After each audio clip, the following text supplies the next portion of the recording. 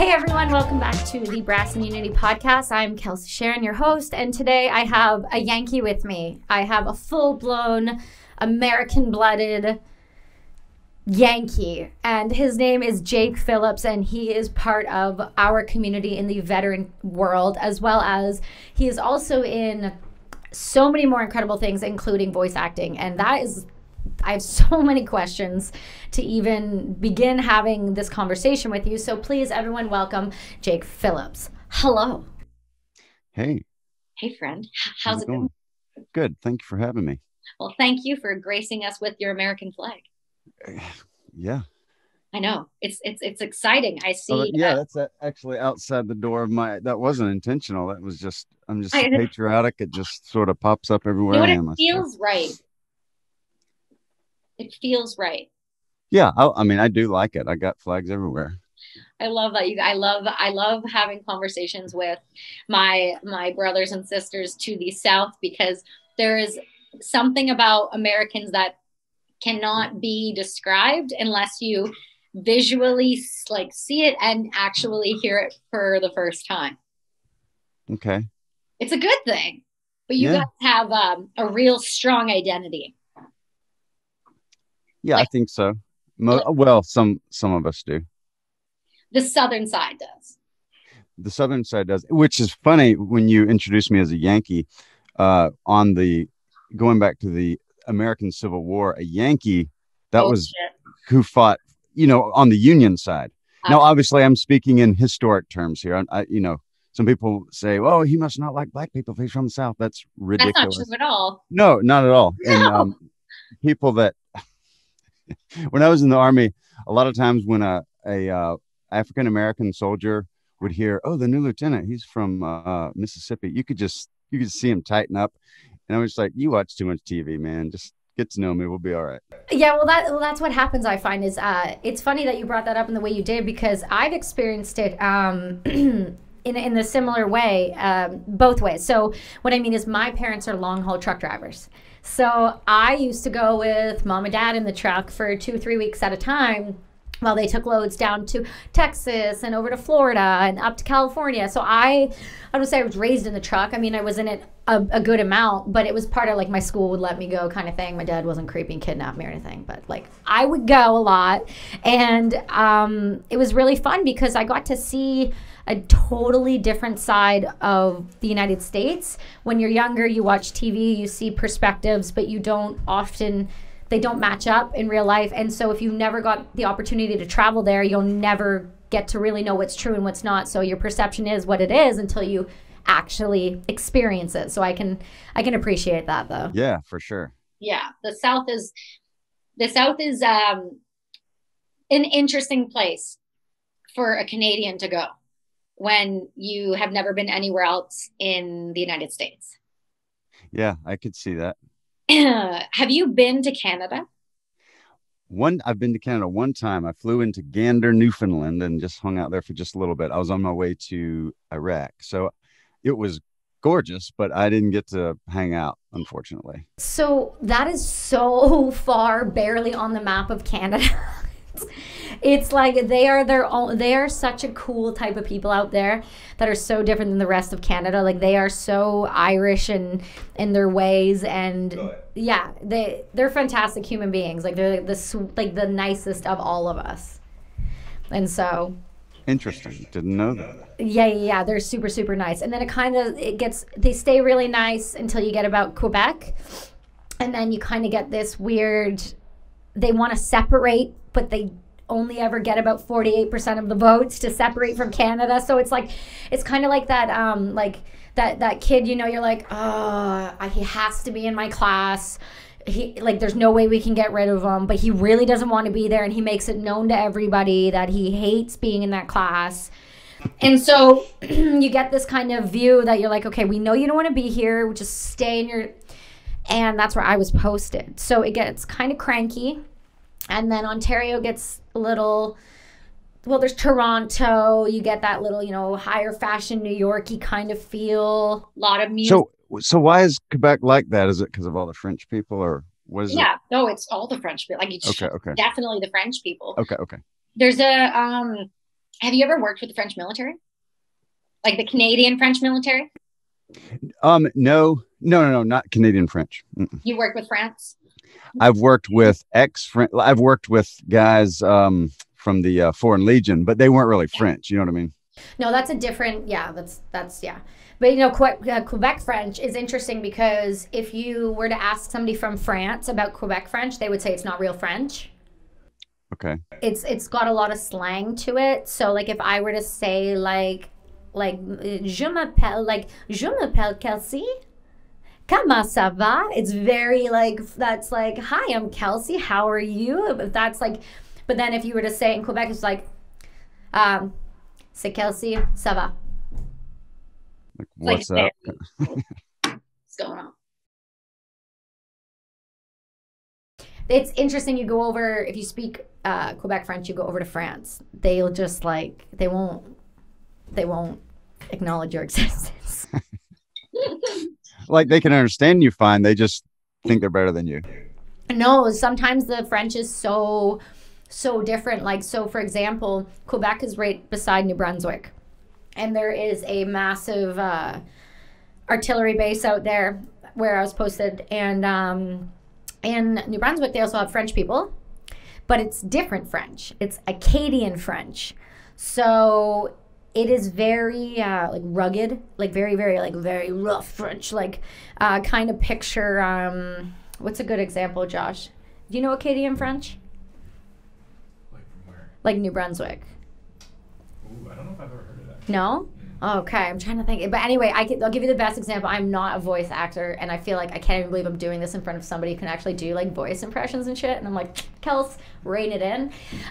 So I had a bombardier chef, so master bombardier, and he was my staff, and he was about 250, 6'2", just big guy like this, but he talked like this. The mother what he said, he sounded muffled like this, and so he'd be like, next morning is going to do this. And I'm like, I can't fucking understand you. Can you open your mouth? And he just would yell at me incessantly. And I never understood him. Sweetest, like human teddy bear. Greatest guy. But just so, like, just rough. And I can't even, I'll stop. It was bad. It was bad. Well, if you couldn't understand him, I mean, shoot. Didn't really matter what he says. Well, exactly. And so that was it, right? It's like you can yell at me until you're blue in the face. Eventually, you're going to have to say something I understand. Yeah. It's fair enough. Okay, can I ask it 962 questions now? Go ahead. Okay. First off, apologies for booking you on election day. You must be thrilled. Oh, I voted this morning. Okay. I'm good. How does that work in the States? Do you guys talk about who you vote for? I mean, some people do, some people don't. I usually don't. I've found that people they'll make assumptions about you and your character based on what an inaccurate or inaccurate view of the guy or gal they're voting for. Fair enough. And I feel like that friendships that I have are more valuable than my political views. So I usually just don't even talk about it. I think that's why I like you and your family so much. It's because there's something about the way you guys and not to like talk about your family, but like we talk to your brother, we know Tim and all them. You guys are all like, he's not actual blood, but he feels like he might as well be one of your brothers. And like your wife and I'm obsessed with the way that you guys are as a family and as a unit, and just how you're so all integrated. But it just is nothing but the way you guys portray your love. Get it together. The way all choked up. You guys are so sweet. I can't help it. No, you guys just the way you portray your life and the way you just seem to radiate only a positive message, and you never say, or even if you have an opinion, it's always like nothing but a constructive way it's put out into the public. And I think that shows your character on its own, no matter who you vote for. I think that shows you're the type of person who cares more, like you said, about relationships over politics, because at the end of the day, that's what's left over is the family. Exactly. And I know people that I love them. I love their friendship, and they might be voting for someone else than I am. Yeah. But when that president is gone or the governor is gone, I still would like that friendship because we're still going to be in the Yeah. same area, most likely, long after the president's changed out. Yeah, exactly. That's the goal. You want to, you want long. I don't need 4-year relationships and then we'll revamp and we'll Yeah. discuss. No. Yeah. That's only for politicians. We don't need that with our friendships. No, exactly. So I will say I had in Canada, we don't well, I'm speaking for myself. I know a lot of people are like, that's not true at all. But like, I don't really, I know more about your politics than I know about mine. And I think that's because our prime minister is a disaster. And I take no happiness in saying that he's my prime minister right now because he's just not great. But what I do respect is that difference of opinion. And so when it comes to politics up here, I'm always one of the first to be like, I'll talk about it openly because I'm an open book in that sense. And I think at the end of the day, if somebody knows you the way they should know you and your character, I'd like to think that they don't, base their friendship off of some of my beliefs because frankly, if you met me when I got home from Afghanistan to now, I'm surprised I have the friendships I have and the family I have left. I'm telling you. Without destroying, just burning everything down. Like I could not have set fire to more things in my opinions and making them incredibly vocalized. I was a horrible, horrible human, but you find out who your friends are, Well, you do. And shockingly enough, most of them stuck around and I seem to attract some new ones. So it's not that they're even like-minded. It's just they'll put up with crazy. And I am not at all like, when someone is political, that's fine with me. They can be political all they want. That really does not bother me. Mm-hmm. I've just found for me personally. Yeah, I respect that though. Yeah, it's like I'm more, I can relate to people better because half the time, I'm generally more conservative. Okay. But I'm in the arts, which is far left liberal. Yeah, couldn't be more far left. Not liberal, but like communist liberal in many chances. And I don't mind saying I hate communism. Well, no, I don't think anybody minds you saying that you hate communism. It's kind of been always like one thing we avoid. But in my line of work, I have to tread carefully anyway. That's right. You know what I'm saying? Because for one thing, I have to kind of say, I have to walk on eggshells generally. But then it's generally just in my private life. I'm kind of like, whoever you voted for, Yeah. I'll still be your friend. It doesn't matter. You, bro. That's cool. Yeah. I get that. Well, especially because when you're, that's a great segue into, I want to talk to you a lot about your voice acting because when Tim first told me about you, he was like, yeah, I have so many vets you need to talk to. I have so many vets friends that do so many different types of things that you wouldn't have necessarily thought a veteran would do after getting out or serving and getting hurt or any, other reasons they're out. And what I loved about that was he was like, you got it, Kate, got to talk to this guy. He does voice acting. And I said, okay, tell me more. And he goes, no, you're gonna have to talk to him. You're gonna have to ask him. So I've been waiting to understand, number one, you joined the military, you got out. What made that jump for you? Well, the best piece of advice that was interestingly, as far as voice coaching, was from my first platoon sergeant. Didn't even know it. I'm from the Deep South, had a pretty stiff accent.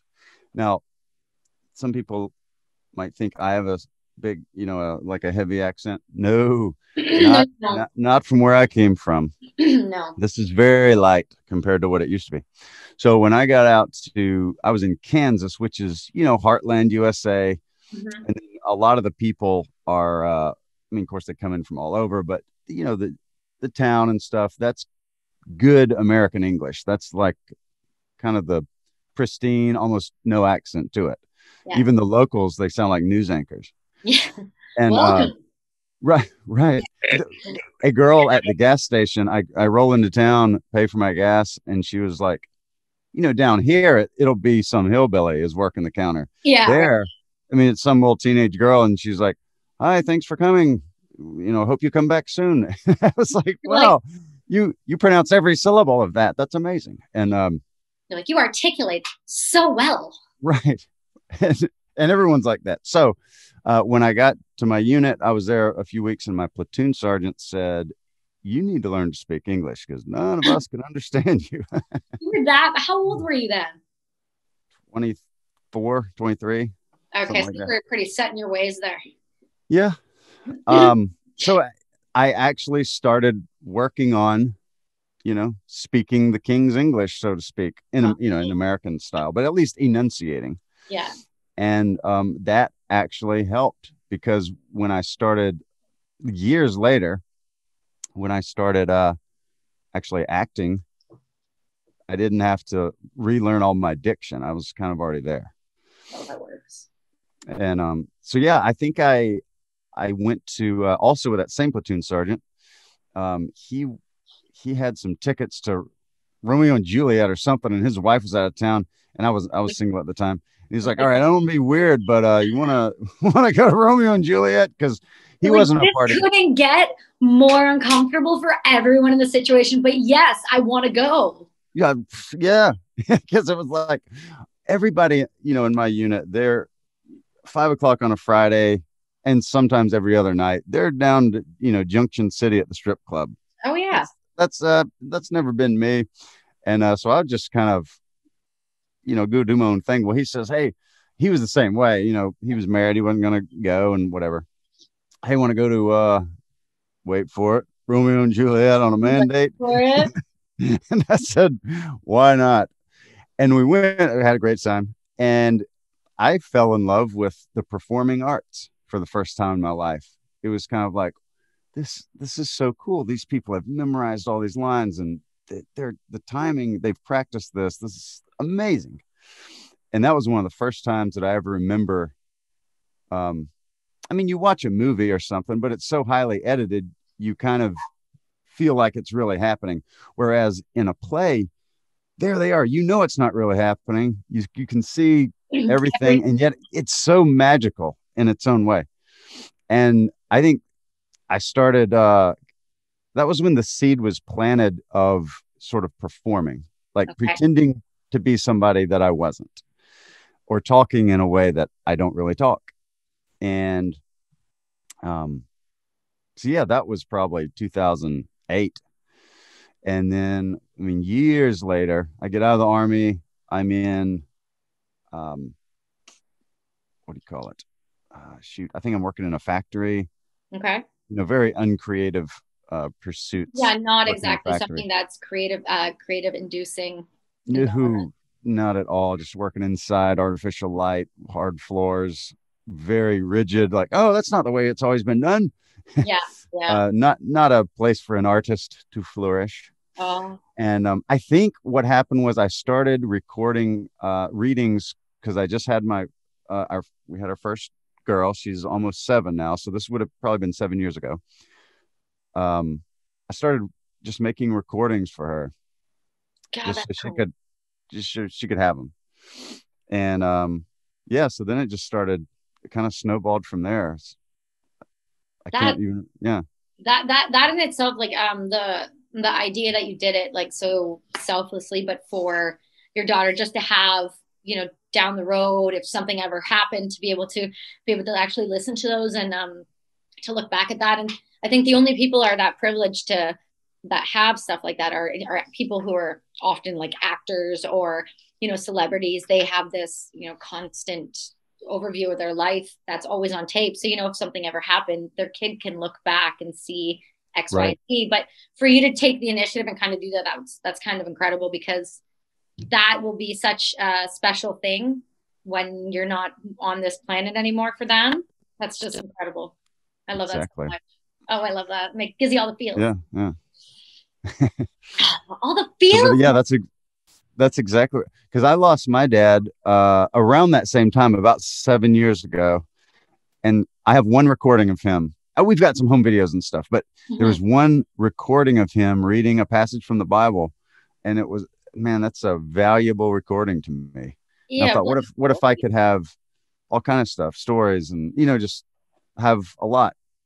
Well, I respect that, because you learned from something instead of, allowing the same situation to happen. You took an action and you move forward with it in order to make that, your children's lives better down the road, or even your wife and things like that. Right. Because unfortunately, in our community, there's a lot of loss when people come home. And I think it does nothing but a disservice to the families that are attached to that. And, it's really sad. So it's always great to hear people like trying to preserve their stories and their lives so that others can hopefully learn from them too. Right. Yep, exactly. Yeah. I think that's why I like what Tim's doing so much too, because it's doing all that preservation work that nobody has been willing to take the time to do. He is doing the Lord's work, as we say down south. He's doing some good stuff. Yeah.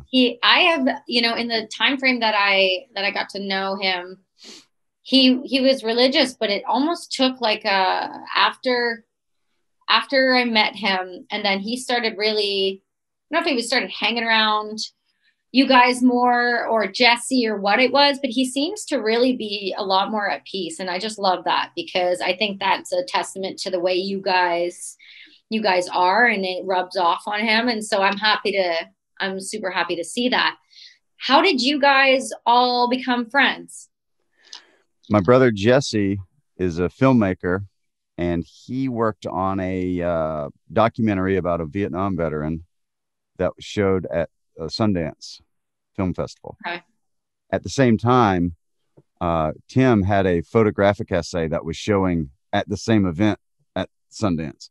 So they were kind of thrown together. I went up there just tagging along with Jesse. Yeah. Just, carry his bags, do what I could to support him. And then, and it's funny because when Jesse and Tim first met, they hated each other for for maybe an hour. Oh, yeah. Oh, why? You get two little prima donna artists in a room. Woo. Oh, I need to see this. I can't wait for COVID to be over. Oh, it's, yeah. You get a couple of no, let it out. Let it out. Little alpha males. Okay. You get alpha, which they're both alpha males. They're also highly, no, I will grant it to you. You would not know that by looking at Tim or hearing him talk or hearing him laugh. But if you talk to him enough, you'll find out there's an alpha down there. He's an alpha, like an alpha male unicorn, maybe, but he's an alpha, in his own strange way. What's that? He's going to kill you for calling him a unicorn. Well, I call him that to his face. So. Oh, I appreciate that so much. He'll be okay. Those two seem like two peas in a pod. They seem like peas in a pod. Right. And peas in a pod don't get along a lot of the time until at least they rub off the rough edges. Oh my God, you got an answer for everything. You and your Southern, you got like perfect analogies. And for anyone that doesn't know Tim or Jesse, Jesse's my younger brother. He's an amazing artist, and he's a former U.S. Marine. Mm-hmm. Tim, also an amazing artist, a Army veteran. So they're, two alpha males, but also very artistic and very emotional. Like both of these guys cried during, Up. And I think everybody did an Up, but they'll cry in cartoons. And then you get them together and get them to arguing about something, and there is some serious tension in the room. I would love to see those two. Like, I wouldn't want them to hurt each other, but I would just love to see one of them get to a point and then see the other just like, did you ever see that movie Ford versus Ferrari? Mm-mm. Oh my gosh, great movie. And one of them, they're like best of friends, but they're sitting there, and next thing you know, they're just arguing over something, and one just tackles the other right to the ground. And it's so it was so stereotypical American. They had like the old Coke bottles in their hands, like their shirts tucked in, and like one's just like, no, you don't, no, you don't. And he just takes them out. And I just can picture that happening. I feel like that would make a really great film. Yeah, that's probably happened before. I've not seen it personally, but it would probably happen if it hasn't. Just that's how they deal with children. What do you call it? Yeah, they're a drama that they manufacture. There's no real drama. Like real drama is, where are we going to buy groceries for the kids? Where are we going to buy diapers this month? Yeah. If there's no real drama, then you have to manufacture. You got to make something up, get ticked off, and then fight somebody. You just gotta fight. We're just fighting people now. We are now fighting people. Just need to make the drama to fight people. It happens. I get it. Yeah. Okay. So how did you go? So you went from going in the military, doing this, and what was it? Did you go to school? Like, so did you just start recording? You went to school after? How did you end up getting these gigs and doing this stuff? I got on YouTube. I watched everything on YouTube that there was to watch about voice acting, good, bad, and ugly. Yeah. And I gravitate towards people that say, oh, you can do it. You know what I mean? I like that. So you can, if for anyone that's like interested in that kind of thing, there's a lot of stuff on YouTube, everything from, if you don't have a $1,500 mic, then don't even waste your time. Yeah. It doesn't have to be like that. And it's very pretentious. You know what I mean? They're probably from Quebec. They're just like, yes, you get it. Yeah. I don't, that's based on your description. I don't have any personal. Loud there again. So, but it's kind of like, oh, don't even worry about it. I like people that say, no, if you put your mind to it, you can do it. And here's some things you could work on. That's what I like. That's how I attack problems. If I decide I'm going to do it, I'm going to do it. And you can't talk me out of it. So what's the best way? That's the people I like talking to. So you're not stubborn, like, at all? Well, I think stubbornness is one of the most, it's the awfulest and the most wonderful quality a person can have, depending on how it's directed. And how it's fostered, because it can go one way or the other if it's not taken and put into the right direction. Yeah. If you're standing up for the right thing, stubbornness is the best thing in the world. And then when you're just hard to get along with, like, no, I want to eat at whatever restaurant and I'm not compromising with anybody, then you're just a prick. Now you're the dick. None of us want to deal with it. Yeah. No one wants to deal with that. Now you're just being Tim. Nobody wants to deal with that. Right. That's what you can start saying to people. Stop being a Tim. And then it'll all make sense. Yeah. Everybody, they need to go back. If someone's like, okay, who's Tim? They keep saying Tim. They will go back. Yeah. Go back and listen to Tim and you'll understand. You'll understand. But yeah, so I just decided, I think I'm going to make money at this someday. And so I just started working. And it was several years before I started making money. It wasn't overnight, but it was long, continuous, directed effort. And then I started making money and now I make a living. So that's so crazy. Because if you go from there's literally so many people that have gone from YouTube to learning things from YouTube. And it's funny that you say that, because I did not expect that. I just picture, I don't know what I picture. I picture you getting like a GI Bill and like going to some school, some art school. And I just picture you like just being the Southern guy in the class, and just everybody else wants to be as good at it as you, but they can't. Like, no matter what they do, they can't sound like you.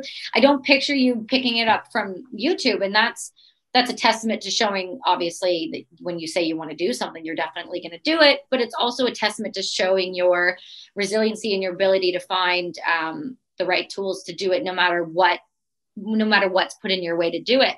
I think that's incredible to acknowledge, because we want more people like that in this world. People that are going to take responsibility and take initiative and move forward and live life with a purpose, and rather than just this, looking down at our phones every 5 seconds and living life second by second based on likes and follows. And I think that's really important to acknowledge. When you got your first job, how did that happen? I think it was probably my first paying job was for someone that had done some kind of a short film, and they needed a piece done for something in the movie. Mm-hmm. And they're like, hey, they'll give you $100 if you do this thing. And I was like, whoa, that's a lot of money. Just to talk. Just talk. It was basically it was in their promotion, but they were making a a commercial for this fake product in the movie. You know what I mean? So it was kind of like marketing for the movie, but it was like an actual commercial, you might say, even though it was a fake product. Yeah. I did that and I was like, that was really fun. And I kind of shockingly fun.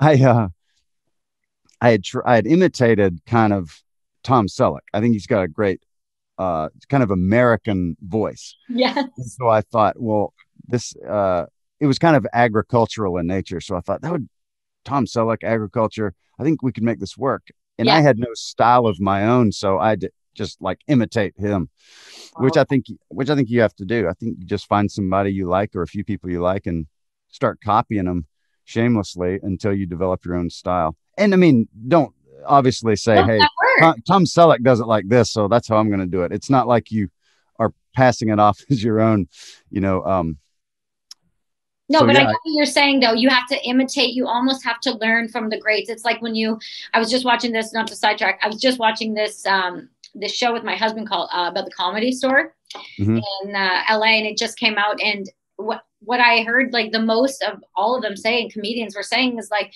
it's an art, obviously. And then within that art, you almost have to watch, you have to learn, you have to imitate in order for you to find your own self and your own style within that art form. And it, that doesn't mean that you're doing anything wrong. You're not claiming to be that person.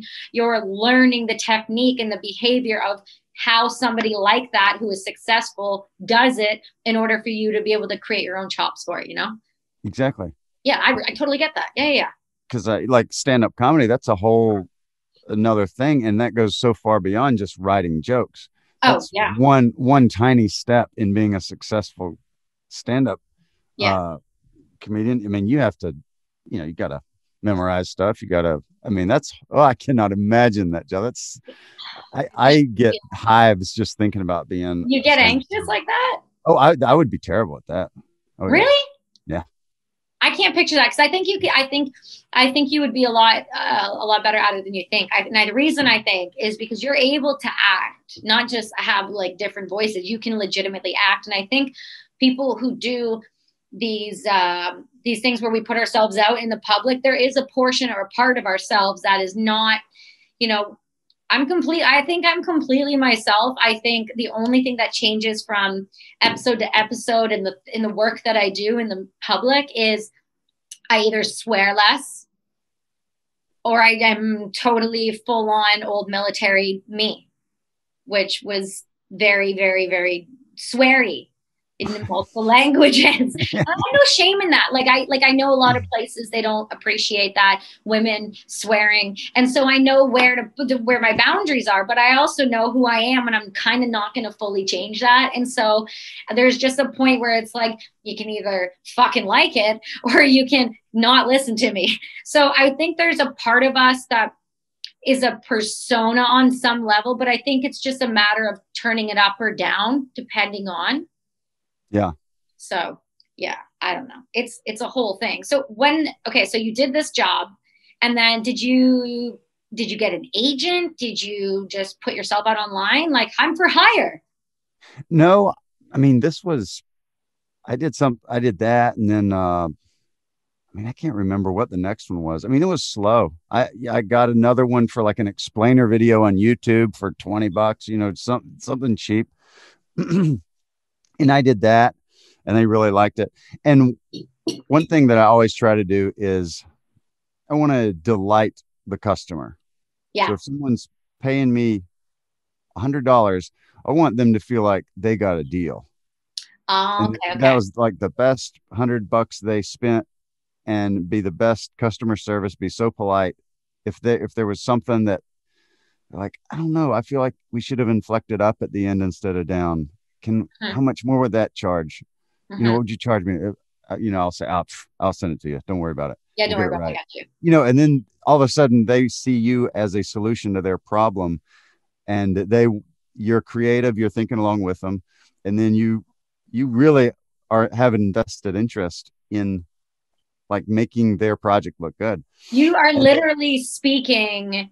I'm pointing at both of my camera and audio guys here because you sound like them. Like, hey, Coleman, can you do that? Yeah, like, no problem. I'll send it to you. Like, don't worry about it. Like, no big deal. Like, I got it.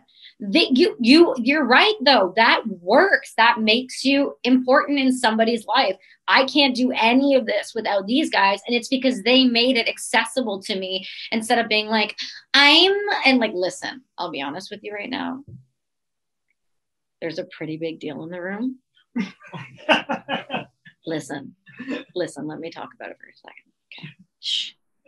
There's a pretty big deal in the room. I won't name names, but it's kind of a big deal in modeling world, and like kind of a big deal and soon to be like the acting world. And I'm just saying, like, he wants to be more behind the camera, and I think he's a psychotic nut for saying that, because he could literally be making millions of dollars just by looking at the camera like this.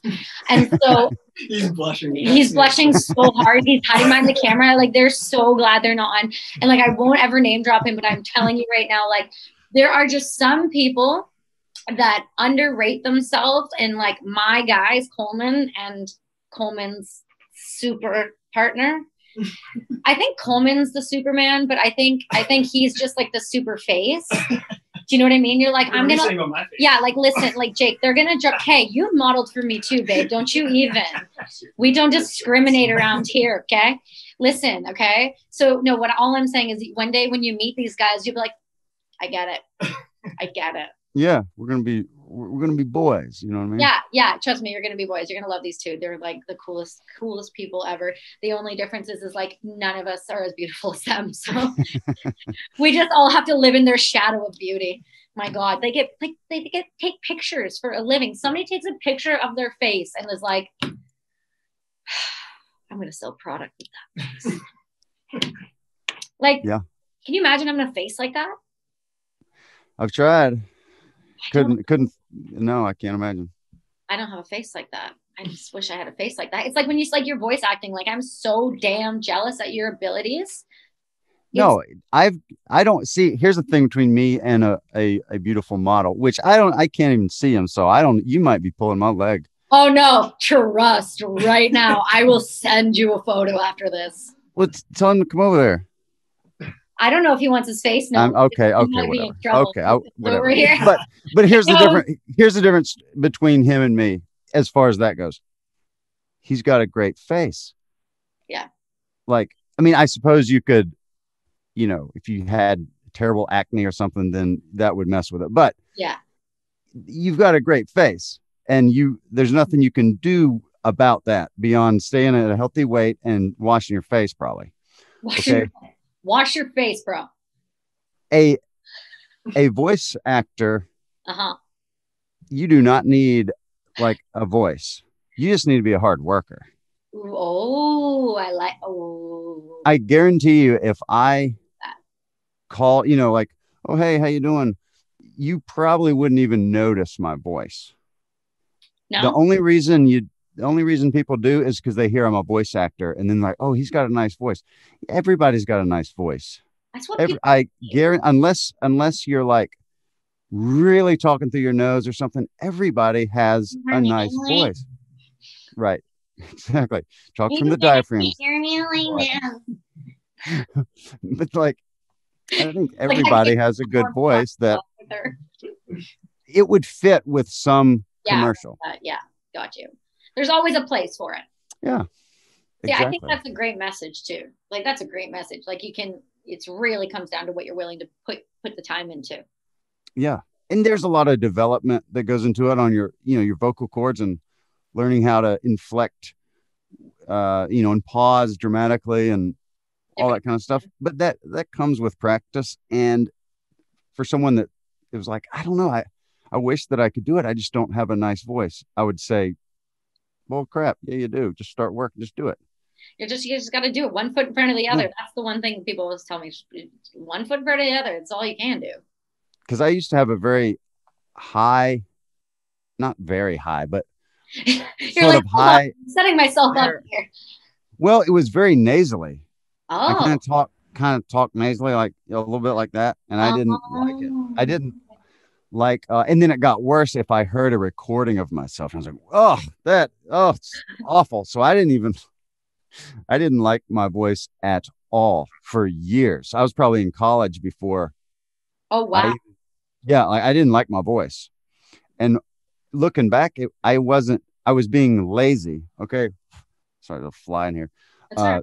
Southerners are, Southern Americans, Southeastern Americans have a well-earned reputation for being lazy. There's some hardworking people down here, but it's a well-earned reputation for being lazy, physically lazy, and then that shows up. Putting it like what do you want me to say to that? Well, I mean, if you've been down here, you know what I'm talking about. Yeah, it's true. It's painful. Sorry, I can't help it. But it literally shows up in our speech. Oh my God! You know what I mean? If words had feet, they would be dragging them. You know what I mean? Yes. Yeah, because how y'all doing? What are y'all doing over there? Like, what? Right. It sounds, yeah. Yeah. You know, it sounds lazy. Yeah. Anyway, so. No, I got a ton. I mean, I worked with the 101st when I was in Fall Ramrod, and we were the gunners for them. And a lot of those guys, Texas, Mississippi, big time Mississippi. Who else did we have down there? We had a lot of Mexican, California, so a lot of Spanish. That threw me because I was with a French unit there, so they assumed we just spoke English, but like my whole unit, like most of them did not. So like over the radio checks, you would get this like, radio check over, like this, and then the guys would go, what? And they go, "Compa radio à vous?" And the guys would go, I didn't understand that.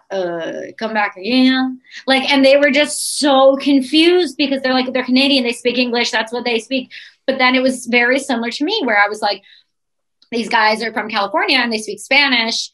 And I realized quickly how much Spanish is actually in the US military, like just like around. It's like a second language for you guys fully. That's a trip.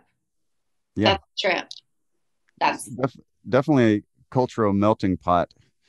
Yeah. In the military, which I think is great because there's many a little racist Southern boy that went to the Army and changed their tune when they came out. Yeah, they got shit whipped by somebody that they should have been shit whipped by a long time ago and learned that everybody is all the same and that we all can help each other if we all just stop being so judgy. Well, that, but also, when you grow up thinking you're better than everybody, or you're, let's say, stereotypical Deep South, you think, I'm better than an African American soldier. And then when your legs hanging off by a thread, that guy braves enemy fire to drag you to safety. Mm-hmm. That'll cure your racism real quick. Yeah. And I think that is there's more of that needed.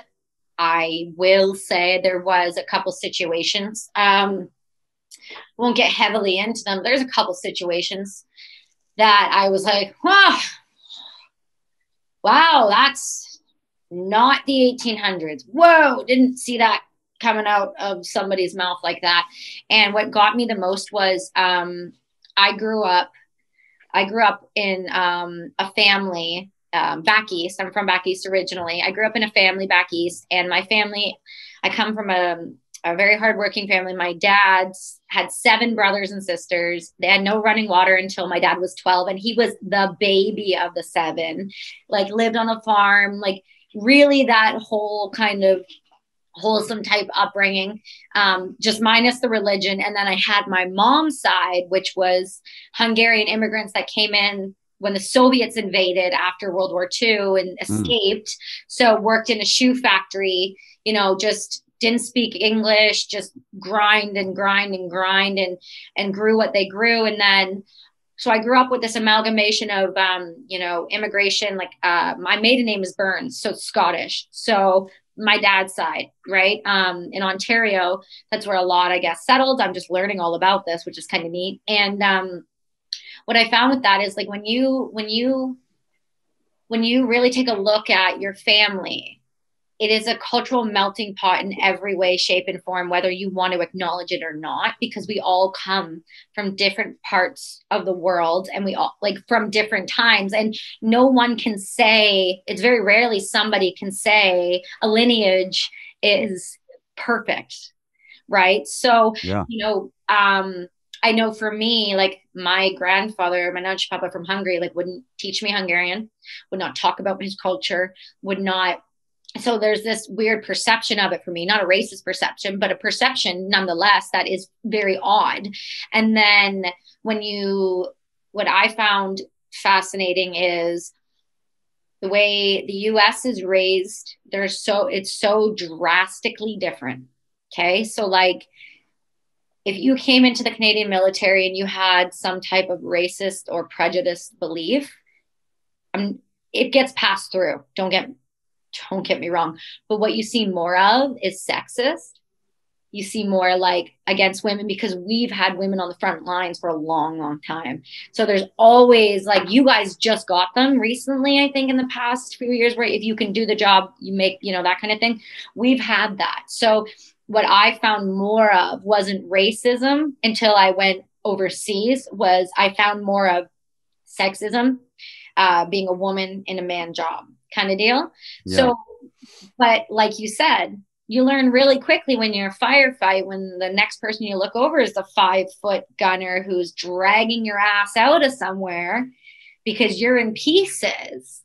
Like you're thankful at that point for that person. But sometimes it just takes that slap in the face into the world because some people just aren't raised properly, in my opinion. Yeah. And you can only fault them for it so much, but it is their responsibility to get their shit together as an adult, in my opinion. But I'm also very opinionated. So. Well, I think that's a pretty good opinion. I'd agree with that opinion.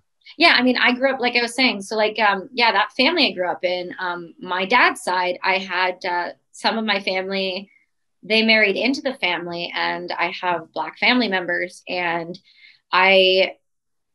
but they're like the idea that somebody could ever look at somebody like that like that just like boggles my mind. And when like I said, I served, there was a lot more of that than I expected to still be existing.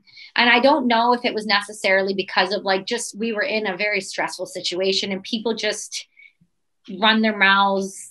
They don't, deal with mental health well. Like they're just not at their best person, at their best state of human being. Yeah. So I try not to hold that against them, but it happens and you hear shit that you're like, oh, didn't know that was still in the world. So yeah, that's a shock to the system, but it brings up a good point though. Like sometimes people just need to be shooken a little, like not small children, but like, like a grown adults that won't get shaken baby when you shake them. Right. Exactly. You did. I told you. They need a good shaking. I agree. You need a good shake. In Missouri. Oh gosh, here we go. There are signs along I-70. Okay. Mm-hmm. There's it's a main interstate through that goes, I don't know, east to west. Mm-hmm. There are signs in Missouri that say, "Do not shake your baby," and it has a little baby up there. Why so many whys? Why does that need to be a thing? Here's my, I don't know, hypothesis. Oh, I like it. Missouri has a lot of meth usage, more so than a lot of, I guess that. So I think that it's, excuse me, widespread enough that apparently they need to put billboards up. That's troubling to me. No, it really is. I've never seen that anywhere else. I mean, I'm from Mississippi. We're backwoods folks, but you don't have to tell us that. No, you're not. Well, I don't need a sign to tell me not to abuse my child. You know what I mean? I think I don't know. I just wonder if that even works though. Is someone going to be driving along? I'm like, oh, I don't know. Well, they don't give a reason, so it mustn't. I don't know. You know what? You know what's funny that you say that too, because you think it's common sense, right? But I can remember now that you say that, because I totally, after I had Jack, you don't know, you didn't push it out, you don't get it, but your hormones go insane, and I know you know that because you've had multiple humans. So, I've been associated closely with a lady that has said the same thing. So, and you, I remember the doctor going, like, we put Jack in his car seat or whatever, and he was a month early, so he was like 6 pounds. He was just like a squish, and I'm like trying to like put his tiny little things in this, and she goes, also, you know, it can be hard sometimes. They cry and they cry, and we just remind you, whatever you do, put the baby down, don't shake your children. It's not going to make them stop crying. It's actually going to make it worse. And I'm like, okay, hold up. I know I'm straight up out of my like cuckoo clock right now, because I don't know which way is up, and I just pushed a human out of my body with no medication. But the one thing I can say that has never questioned my mind is, does this work to shut it up? Like, no, you don't shake a kid. It just feels like common sense. No? Yeah. I mean, I would be, if someone said that to me, I would be at a loss for words as well. I'm at a loss for words from reading that sign. But you're okay. So that I want to ask about that then. You said a meth problem. Do you know about that? I don't know much about that down there. I didn't realize that was such a bad thing in that area. Well, in Missouri, it's worse than some other places. But yeah, people just, you know how you have moonshiners, like you have people make their own alcohol, and that was real big in the 20s, especially down south in southeast United States. Probably everywhere during the prohibition time. Yeah. But yeah, so there is currently a prohibition on use them as water cups now. On illegal, I don't know, methamphetamines, I suppose. And so you have people that make them in their trailer bathtub, and I don't know how you do it, but apparently, like, this is very. Sure, we can Google. Worth a Google. Yeah, I mean, I'm sure it would be. I think the show. I've never seen the show Breaking Bad, but I think. Stop. I think that you need to go back and you need to watch that. I think if I had watched it, I would have a better understanding of why you would put a sign on the road that says "Don't shake your baby." I think you would have a better understanding, but I also think you are missing out on an incredible cinematic experience that is Breaking Bad. And if you are an arts guy and you appreciate that you will appreciate that series. I've heard that. I have heard that. Like Bryan Cranston's character arc is just stuff of legend. I've heard. Yeah. All the guys are just. It is. Him, that, and Ozark. Ozark's great. Have you? Oh, is that with Jason Bateman? One of my friends has been in a couple episodes of that. Oh my God! How do I become friends with that person and go on that show? Oh, Ozark is. You are wasting your life without seeing it. Listen, that's a little heavy-handed, don't you think? Not if you appreciate the arts the way I do. Okay, that's for somebody that will never land an acting role in her lifetime. The envy I have for that show, and just because the characters, there's something about the way they do the characters, and they make it so damn believable on a level that you can believe it's happening to a family in the actual Ozarks, because you can picture it. It's about like the Mexican cartel and this family and them laundering money for them. And it turns into this whole thing where now the whole family is involved, and like the teenagers are involved in it, but it's done in a way where it makes you legitimately question so many different aspects of American culture, and the way that this person is successfully like totally okay with working with the cartel because he feels, I'm just laundering money. This whole family's, I don't know. It's intense though. It sounds intense. It is. Sorry, I get real into stuff. And I get passionate about stuff. And Breaking Bad and Ozark hit your nose right on the button there. Okay. Sorry. I've heard nothing but amazing things. Like, I've heard that No one ever quite as intensely as that right there. But I think I've had several people say I should check it out. Oh yeah. Well, I mean, you can check it out. It's Okay. it's all right. There's certain shows, but you know what, the minimum amount I know about you, I don't picture it being your cup of tea. Like, I'm more of a comedy guy.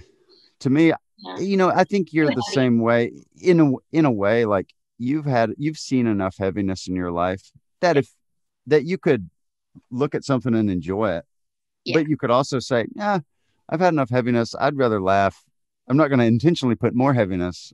Yeah, I appreciate that view because my husband has that view, and I'm the opposite.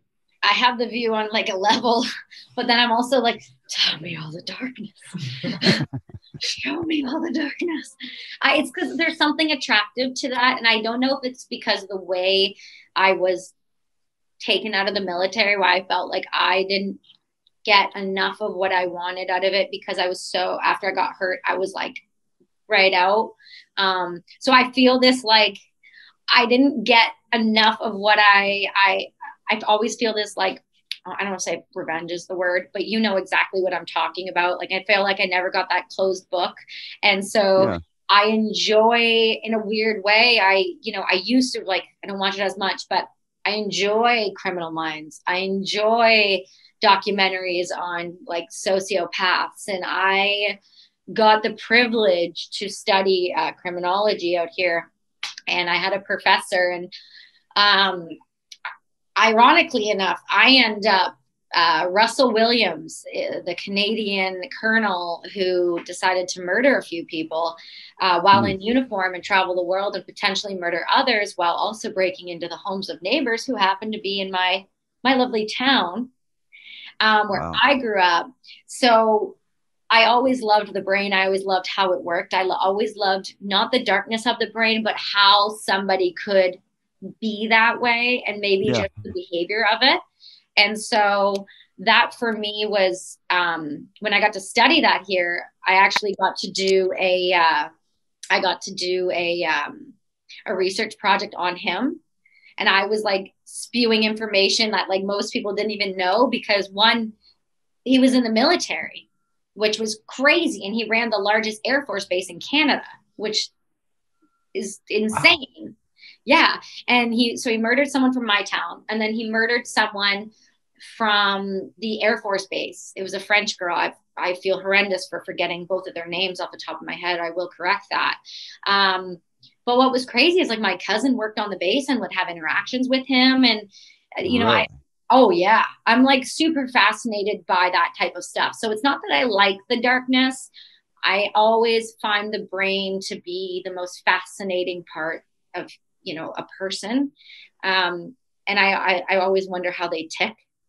And for some reason, the idea of understanding a sociopath is also terrifying, which is kind of like adrenaline-y, I guess. It's not a word. It is now.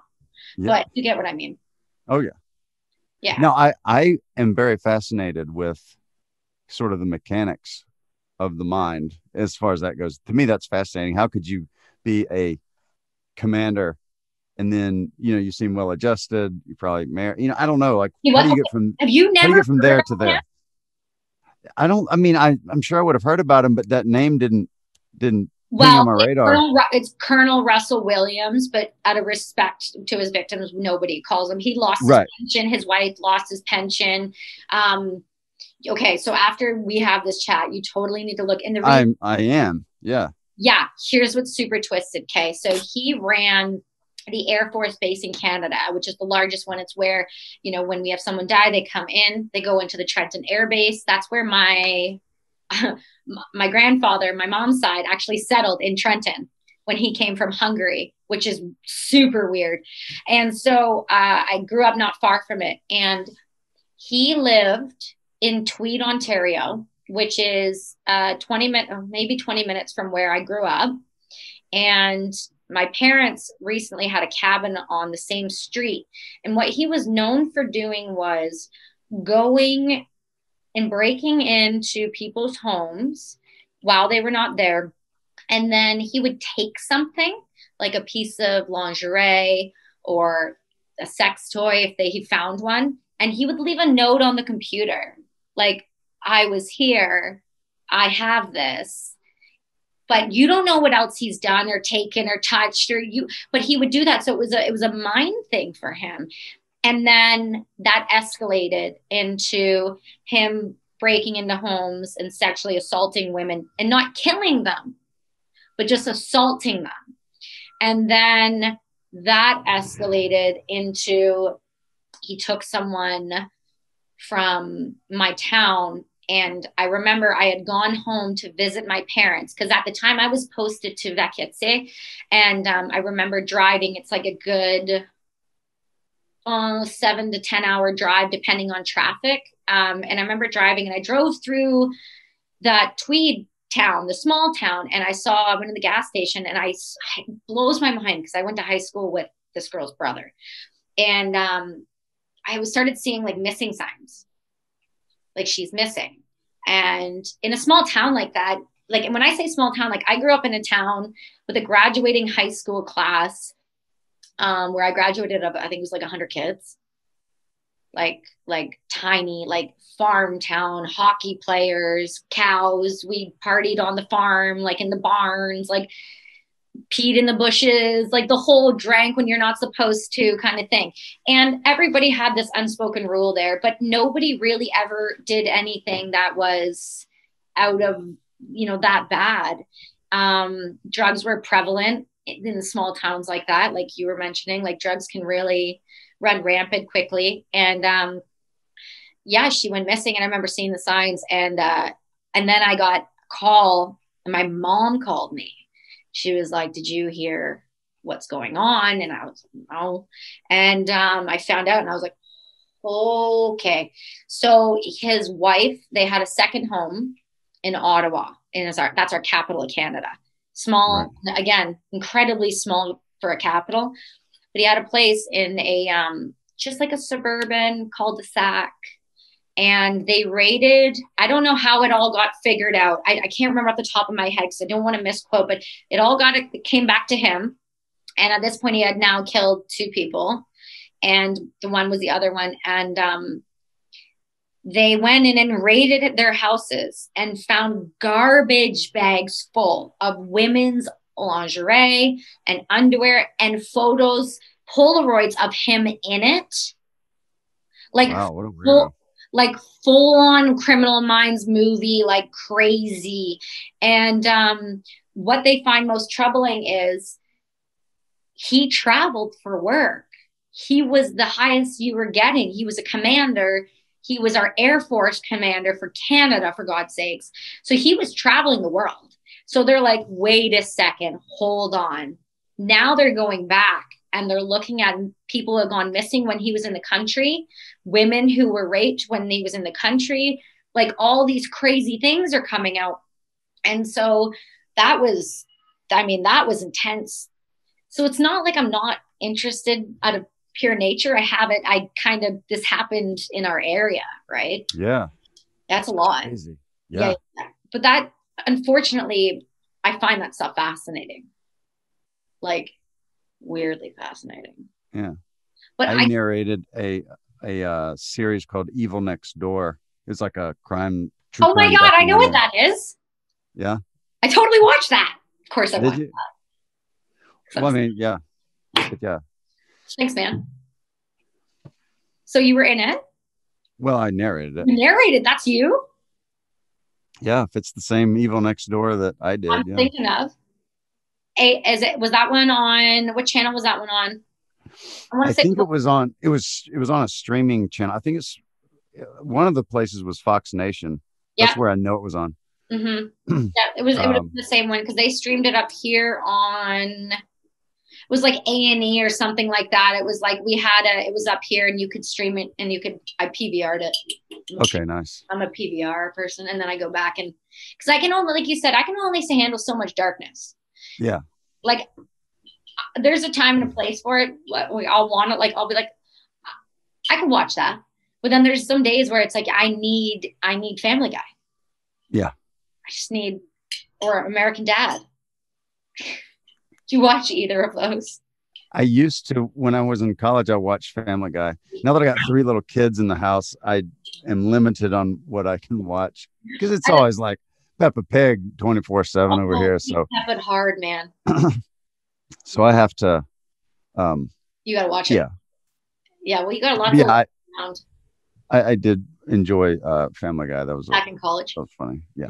That just made me feel like a complete douchebag mom. I don't watch it with Jack present. He's 4 now. He was into Peppa there for a minute, and we would read books and he would make me do the voices because I don't do them very well, but I always added the snorts, so he was like super stoked.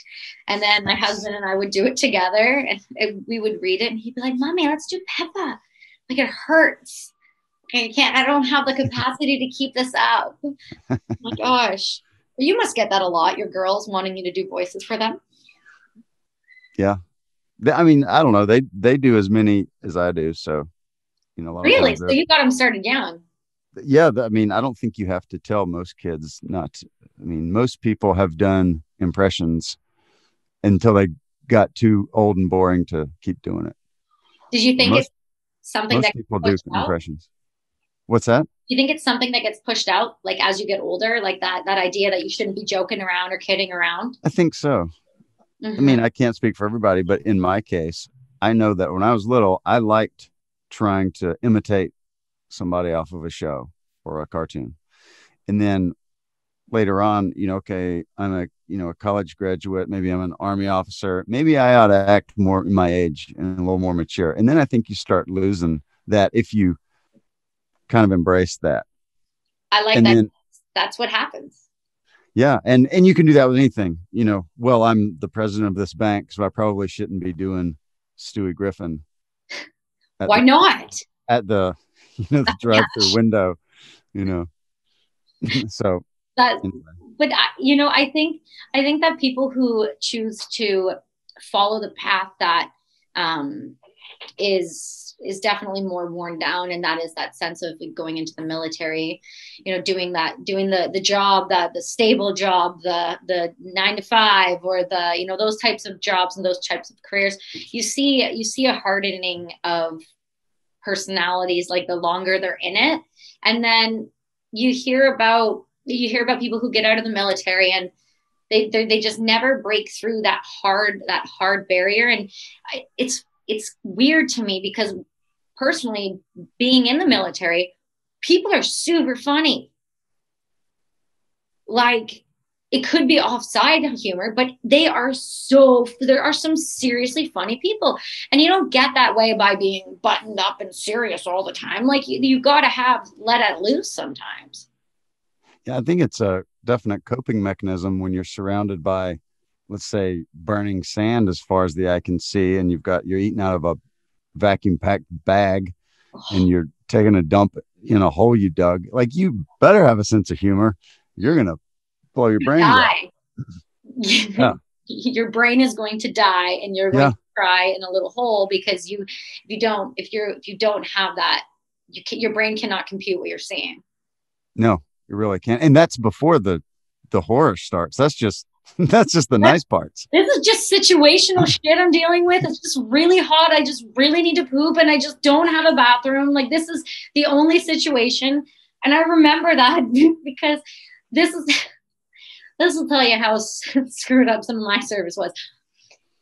We were outside the wire, and I had to pee so bad. We had just literally finished a firefight, and this is when I was with the British, so I was the only woman up there. And I said, if someone doesn't, like, I need to go, like, people, like, you can't, like, I'm not even going to try to do the British accent because they were Scottish, Irish, English, South African, and Fijian. I can't. Nice.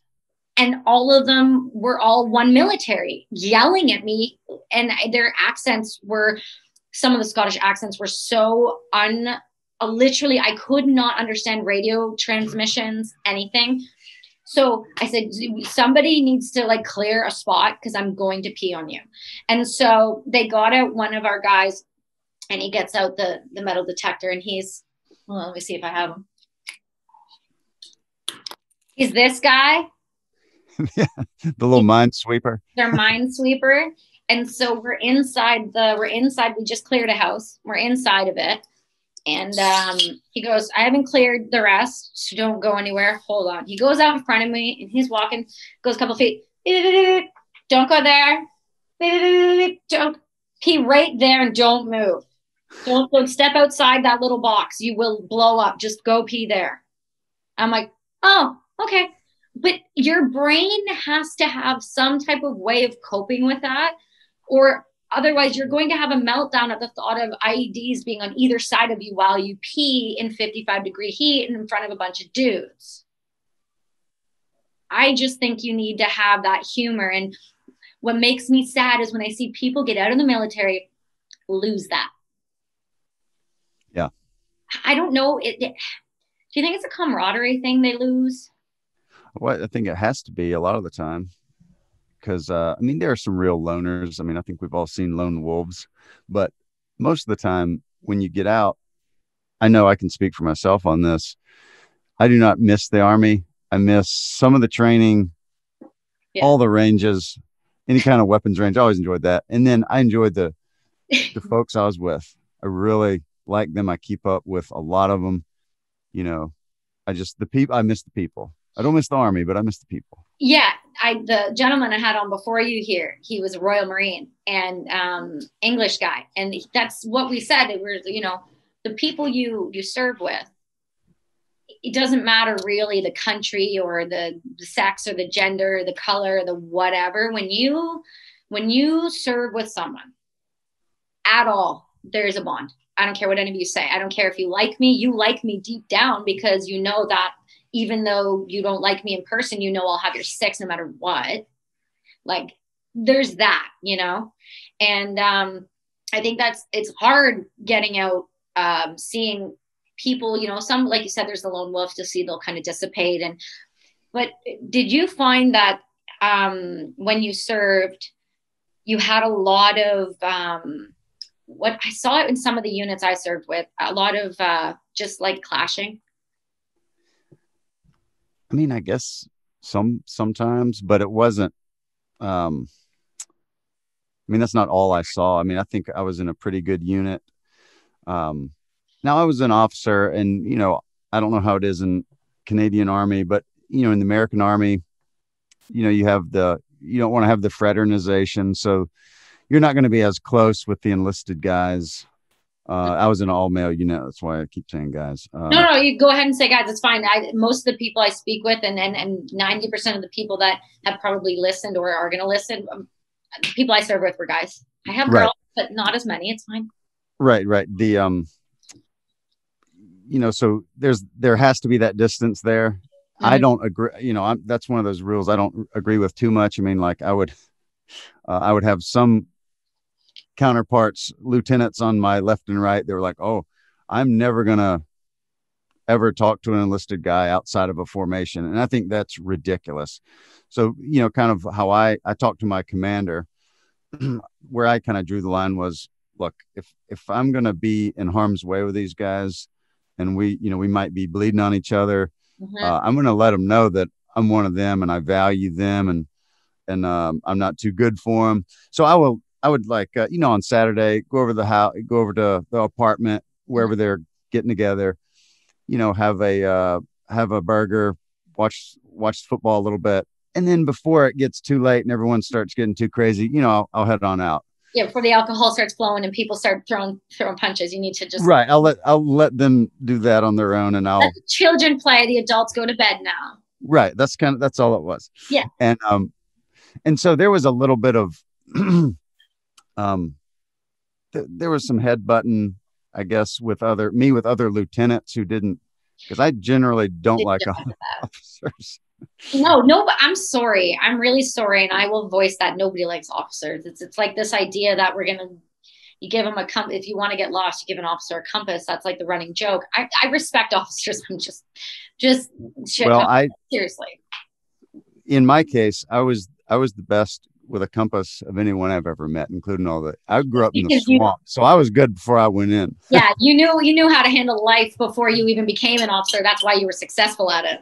Well, the thing I don't like, generally don't like officers though. The people that love officers are officers, and no, nobody likes a narcissistic a-hole.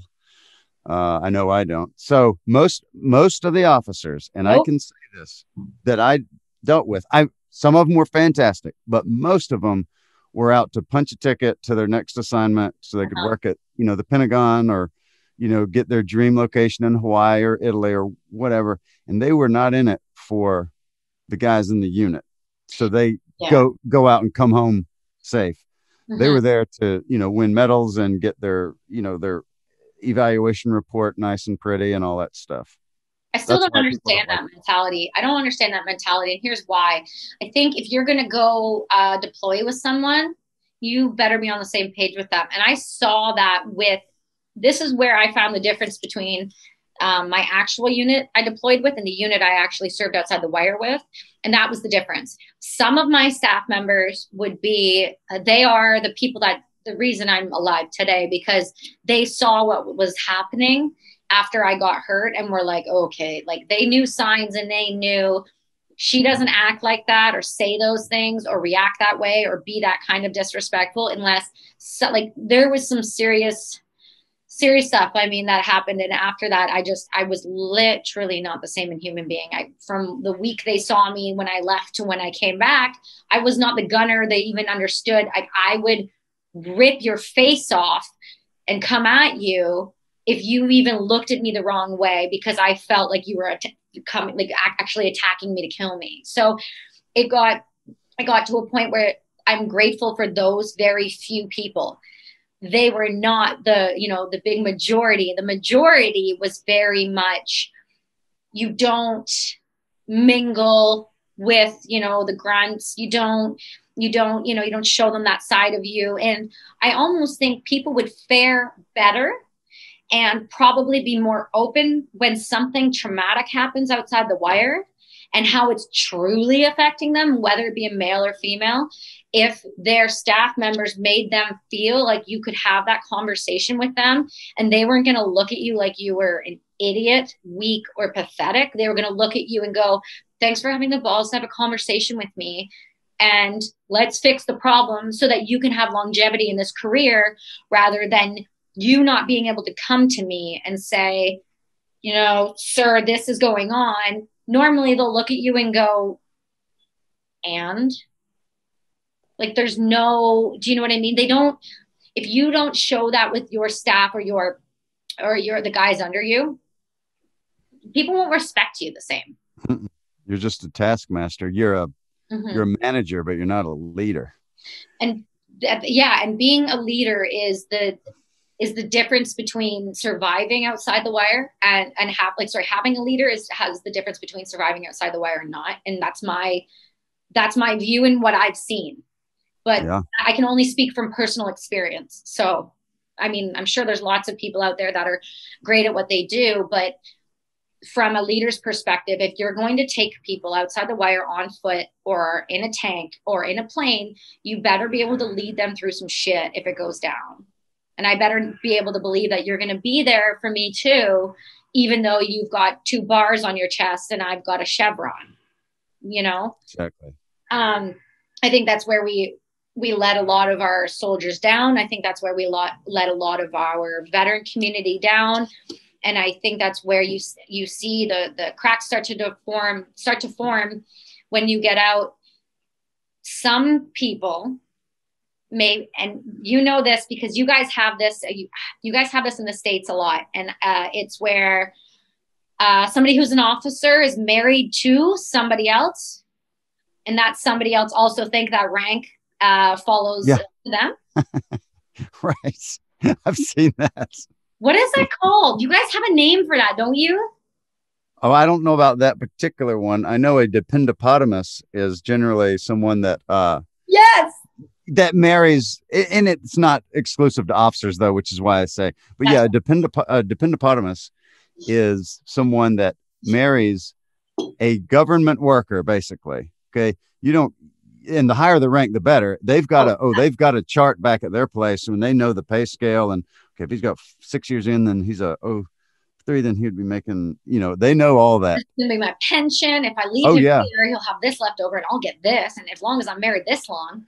right. As long as we have the SGLI, and if he, gets hit by a bus over there, then, then I'll get 400,000 for his whatever. And then yada, yada, yada. Oh, they've planned it. And then, so then all they have to do is go down to the old local watering hole and get them a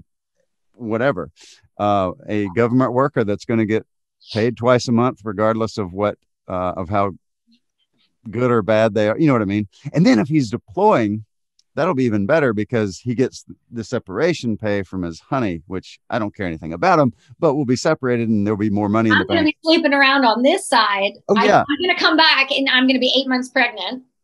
Right. That happened. One of my soldiers. I had that happen. And I came in on the kind of the tail end of this guy. He had 3 kids and one of them was his, and he'd been deployed twice. And he knew about it. Like, that was the thing. I was just like, man, I don't know whether to commend you for your undying true love or say you're pathetic. I'm not sure. He's got something on him. But like that was like, wow, man, every time you go away, you have a new kid when you come back. You shouldn't have. I don't know if you know how that works. Have you taught him about how the physiology and the biology works from the body? Well, I didn't take it upon myself as his platoon leader to teach him that. I was hoping he had already got that block of instruction. So you're a better person than I am, because I would have pointed that out wholeheartedly. Listen, son, I don't know if you know about life, but I'm pretty sure she cannot get pregnant if you are not physically in the country. I don't know what you're telling yourself, but those kids ain't yours. I mean, good for you for looking after them, but that takes a special kind of person to have that kind of understanding. I can't say I would be the same. Yeah, and I will say he was not in my platoon, so it was not affecting my unit's morale or whatever, preparedness. But it was kind of like, does he think they're his? Because he was gone longer than the gestation period of a Homo sapien. Looks nothing like him. Exactly. Like, and if we're being very honest here, this guy was very pasty white. I mean, he's whiter than me. And the dad was the cook at a Mexican restaurant. I mean, he was Hispanic because that's where the wife worked also. Yeah. Okay. So, I mean, it was like, this child is half Mexican. Why is nobody addressing the pasty Mexican in the room? There's nothing wrong with it. We love him. He's special that way. But why is nobody saying this? It was awkward every time. Yeah. Anyway, there's a lot of that goes on. Well, a lot of that. Dependopotamus. Yeah. Oh, yes. Yes. I appreciate that. That's the root of all evil around an army base, is the old dependopotamus.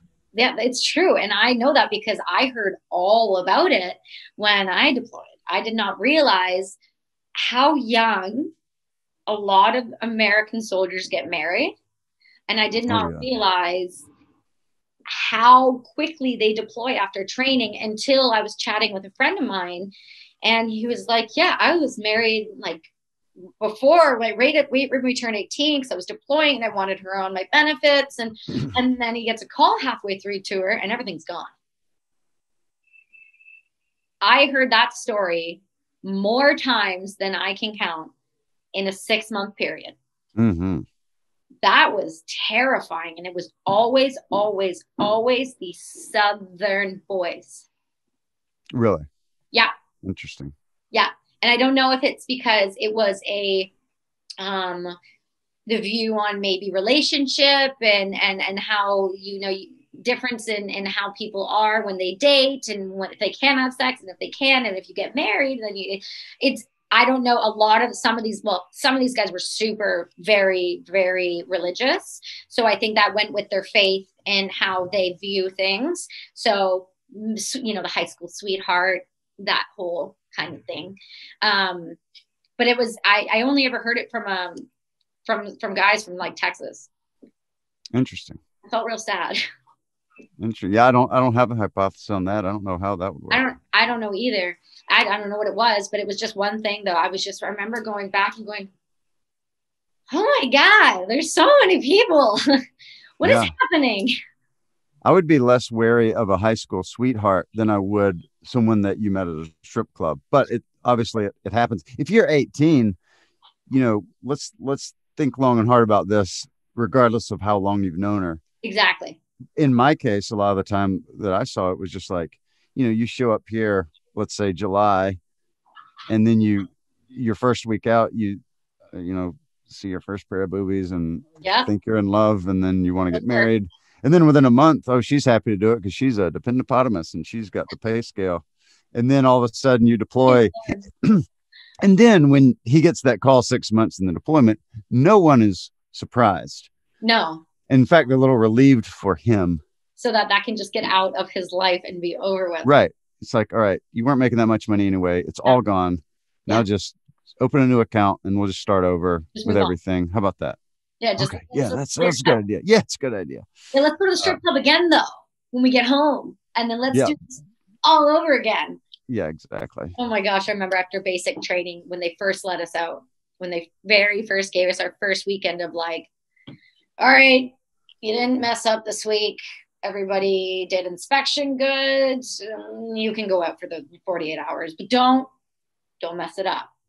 We go out and we go like beeline. It was like a beeline. They looked, where is the nearest strip club that I can go to immediately? And so, especially in basic, I mean, I was, how do I say it? There were girls in basic that were good at stuff. Then there was me, and I would crush their souls because I enjoy watching souls crush when they suck at PT. So it brought me some pleasure. And so I didn't really hang with them too much. So off we go to this strip club, first weekend out. And I grew up around whatever. I didn't, I've not said I've been to a strip club before 18, but I went. And I just kind of like sat back. But I watched these children who thought they were men just get screwed out of thousands of dollars. And I sat back and laughed on repeat because it was so obvious. It was painful, but everybody else, like these women were like, this is too easy. Like, are you kidding me? It's sad, but that happens all the time. Yeah. That gal will be convinced he is the only man she's ever talked like that to. Only man ever talked like this. Looking, yeah. He's whatever about him. Those things too, and promise those things too, and just needs a man that can save her out of the life of stripping. It's the best. I'm sorry. If people aren't in the military and are listening to this, it's honest to God, like the truth. We find it everywhere. But and this is maybe me hearing this, but I've heard stories that if you want to meet certain type of military members, there are certain bars you go to in the States. So for example, if you wanted to meet a Air Force guy, you go here. If you wanted to meet an Army guy, you go here. But if you really wanted to meet the elite, you go to a certain bar for Special Forces people. And I don't know if that's true, but this is what I've been told. So is that a thing? Are there like particular places and bars that I don't know about? I don't know. The only thing that I'm not saying that's not true. Just from my personal experience. I mean, shoot, if I was a Green Beret or a CAG guy, some kind of special forces, I wouldn't want to hang out with the guys I was hanging with. So I'd probably, I'm sure that they've got their own little spook hideouts that nobody knows about, and maybe except the ladies. I don't know. Maybe. In my experience, the Army bases generally, I don't know how they pick bases. Marines and Navy are obviously near the water. Makes sense. Most of the time. I mean, there's actually a Navy base it's more of an aviation base right near me, 4 hours from the water, which is weird. But anyway, most are kind of on the water. Man, I think when they were passing out locations, the Army was just at the back of the line because everywhere is just like, oh God, that's the swamp. Oh, that's the prairie. Oh, that's the frozen tundra. And it's like, So the Army is in all these awful places for the most part. There's a few nice ones, but then that's the only thing in town. So I have heard of that kind of thing, except it's more like the officers or the young officers go over there, older officers, and maybe, that kind of thing. Mm-hmm. But it's still all Army where I was. I was never in a place outside of a base in Iraq or something that had multiple, military personnel. But that could be, in some larger cities that have, I don't know, along the coasts, maybe that's more of a thing. Yeah, San Diego, something like that. Yeah, I can picture that. I can see that in like Florida and stuff like that, where they have those very important, New York and whatnot. I know I got the opportunity to. I've chatted with a few SF guys, and my God, I don't know if it's me or if it's just the fact that they're just so much like cooler than me. But it like I try to talk to them about stuff. And I'm like, what am I going to compete with? I can't talk to you about anything because you're just the shit you have done, the stuff you've seen, and the people you hang out with. I can't compete with that. That's ridiculous. I don't think I've ever met a Army Special Forces guy, officer or enlisted, that I didn't like. They're the nicest They're people. called their nickname was like the quiet professionals or whatever. Yeah. They're just nice. They'd rather talk about you than themselves. They don't brag. I'm sure they're out there. I've never run into any that did. I mean, they're highly trained. They know they're cool, so they don't have to remind you every 5 seconds. They're just chill. They're cool. They're cool dudes. And they look fast. You just look like I don't want to take something from you by accident. Yeah, and they're generally in good shape, So I like the Special Forces guys. Yeah, we don't have a lot of them that I know of out on the west coast of Canada. The more majority of our what you would call like the Special Forces in the Hill, we call it the Hill, is East Coast. So I got to when I was doing retraining when I came back, we did I worked at a range, a Connaught range, and it was one of the world's largest competitive shooting ranges. And so we worked with like the RCMP, which is our federal like FBI, and then but with horses. And then so we had that sweet red uniforms and the Smokey Bear hat. Have you seen those pants? They're dress pants. They have like the riding pants with the bloomers out to the side. Yeah, like that. It's almost, what those remind me of? They remind me of like what's it called? Like Alice in Wonderland. That like the when the pants come out on the jesters and they walk around like that. That's all I picture when I see that. And that's because my girlfriend is RCMP and so is her husband. So every time I picture them in dress uniform, I can't help myself. Like it's just, I respect them so much, but at the same time, I'm like, oh God, I can't. Your dress uniform hurts my soul. I look like a 12-year-old boy in mine, so there's not really much more I can say to argue against that fact. But we have, so they come and they shoot, and then we have like provincial cops, but then we also have Special Forces will come up and shoot and compete with each other and stuff like that. And I remember because it's actually attached to a protected bird sanctuary and like fisheries. So part of we just love nature. I love nature. We just love it so much in Canada. We have to surround everything around it, and we have to talk about it and be protecting of it at all times.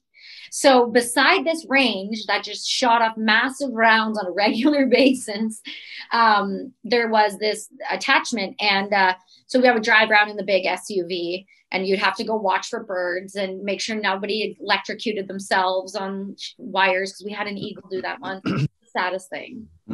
Yeah. And so we're going and we're doing all of this, and we come back around, and all I hear is, and I look up and I see a, what you guys call Blackhawk, but I see a Griffin come in, and it's the JTF are doing fast roping. Nice. I was like, I want to play. Please let me play. And nobody will let me play. I was really sad. I just make a point about it. They have a little school over here called Air Assault that you have to go to before they'll.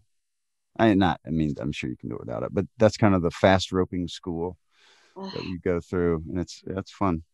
I was never in a fast rope unit, but I did go to that school, and it was got to play. Yeah, we never got to do any of that because we were working on the M777. So the whole concept of my life was learn how to lift heavy things and pull strings real hard. So, you know, I didn't get to fast rope, but a cool shit. I'm really jealous of it though. I feel like in another life, I'm going to be a special forces person. Probably will. I'm going to aim for it. I don't know what I got to do to make that happen. I just know it hasn't happened for me. And I'm so damn envious. Like, watch a lot of YouTube videos. Oh no, because then I'm going to be like that guy that started basic training with me who said to me, and I quote, I'm super good at Halo, so I decided to join the army. Well, what are you doing here, son? He VR'd the first week when we had to do we were on the 9th floor, so we had to do stairs every morning down to PT, run your 10K, run your ass back up, and then go down and get your breakfast. And so he couldn't hack it. So that was one of my greatest achievements, to watch that soul sign his piece of paper out because he was a shit pump and I couldn't take it any longer.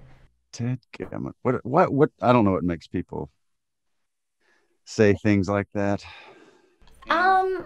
I think it's this the fact that this kid was young. He had done cadets his whole like early adolescent life. He was 17, so his mommy daddy signed a piece of paper for him to go to basic early, which good for you. But he was a gamer. And for whatever reason, because he was in cadets, he figured he could hack it in like real life, where people do this for like a real career.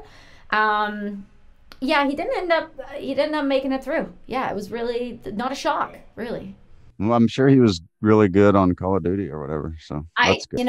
I don't play video games, but there's something to be said about that new. There's a new game, and I want to say, didn't Tim just interview the guy that they based the character off of? He might have. I know he knows several people that have been on there. There's this gentleman though. I was showing Coleman and New Call of Duty. Yeah, New Call of Duty. I think it was we were talking about. Yeah. But I think he just did an interview and I remember seeing it, and I actually saw it on. It was like a show talking about like military or whatever and gaming, and I saw it and I was like, why do I recognize that guy's face? And then I scrolled through and I'm like, oh my God, that is the coolest damn thing in all of time. It's not like I know anybody that's going to do video games. Yeah, I really like how they have done it. They've got several guys that they've based characters off of. So instead of just grabbing a pretty model, they get a real like Force Recon guy. He can run really fast. You don't know what he's capable of. I've seen that guy lunge like no one's business. Laugh it up. I'll never say who you are, and I will never say what you do or what it's for, but I am telling you right now, as soon as this is done being recorded, you're going to meet this beautiful face. I look forward to that. Yeah, I can't, it's one of those things where you go to Italy, you see a sculpture, you're like, who did they base them off? That's ridiculous. He thinks it's ridiculous, but see, this is one of my favorite things in the whole wide world to do, and it's make people uncomfortable. I do it because, one, it brings me severe amounts of pleasure. On an emotional level, and on the other, there's something about being able to just look at somebody and say the things that just evoke such like deep weirdness in, like they just can't. Why did that person just ask me that? Like they're so disgusted in the fact that who would even come up with that question, and then I'm like, me. I would. It makes me happy inside. So I will never stop making them uncomfortable. Okay, I need to know, how did you meet your beautiful, beautiful wife? Let's see. I was living in Kansas. I got a text from a guy that I had that I knew really well, and he said, you have to meet this girl. Kind of like, you're coming home in a month. I know you are. Before you go to Iraq, you have to take this girl to coffee. And I was like, I don't have to do anything I don't want to do. Oh, there goes the stubbornness again. And so he's like, no, seriously. Okay. So then he is sincere about it. Yeah. He's a really good friend. And I said, okay, I will ask her to coffee for you, not for her. Not for her or me. Just for you. And so, and the girl I had seen her as far as she worked at the fitness center. So you She had stalked her seen first. me. No, I really didn't. Okay. We'll stick with that. I had seen her. I knew who he was talking about, and she had stalked me though, which Good. is funny. Yeah, Good for her. yeah. Um, and then so we met up. So it was a blind date, but but not totally blind. I You knew both knew. what she looked like, when I walked up. Okay, that's her. Okay. But yeah, we had never so much as said hello to each other. And so yeah, we kind of hit it off, and the rest is history. That was, I don't know, How long you all been married? 10 years Friday. That's so cute. If the world still exists after today, congratulations. If it doesn't explode tonight, we'll be 10 We're years. attached to you, so I'm fucked too. I know. And do you know why? Because I live on the border. I can see America. It's troubling. I don't have enough guns. I'm not ready for it. I'm not ready. And you're looking at old Seattle and Portland down Portland way. That's no. Oh, no. I'm fine out where I'm at. I've got plenty of guns and ammo and neighbors with guns and ammo all around me. I'm optimistic. I feel like you and your family, because you guys have a really unique, and correct me if I'm wrong, and this is me just totally airing out your life, but I think your life is such a beautiful thing. I think a lot of people's lives could use a little bit more of what you guys have, and that is like you really have a tight-knit family. And one of the things I wanted to talk to you about, besides obviously your service, your incredible career, and your willingness to put the effort in and create a new job for yourself that you really truly believed in and you found passionate, you found fulfilling, and you found that it could actually feed your family. So those are the three things you always aim for. But what I want to know is when you got out of the military, you have, correct me if I'm wrong, three or four brothers total. How many are you? How many do I have? Yeah. I've got 8. Holy. And 4 sisters. So Tim did not brace me for this. Yeah. I was told. Okay, hold on a second. Okay, back up. I have so many questions. Don't you all live close together? No. All of us. Okay, but there most of us. Yes. Most of us live close together. Yeah, and is it on the same land? No, but it's a lot of us are on the same street. You know what I mean? Like I have mom's house, and then I live across the street from her. Mm-hmm. And then my brother lives across the street from her on the same side of the street as me.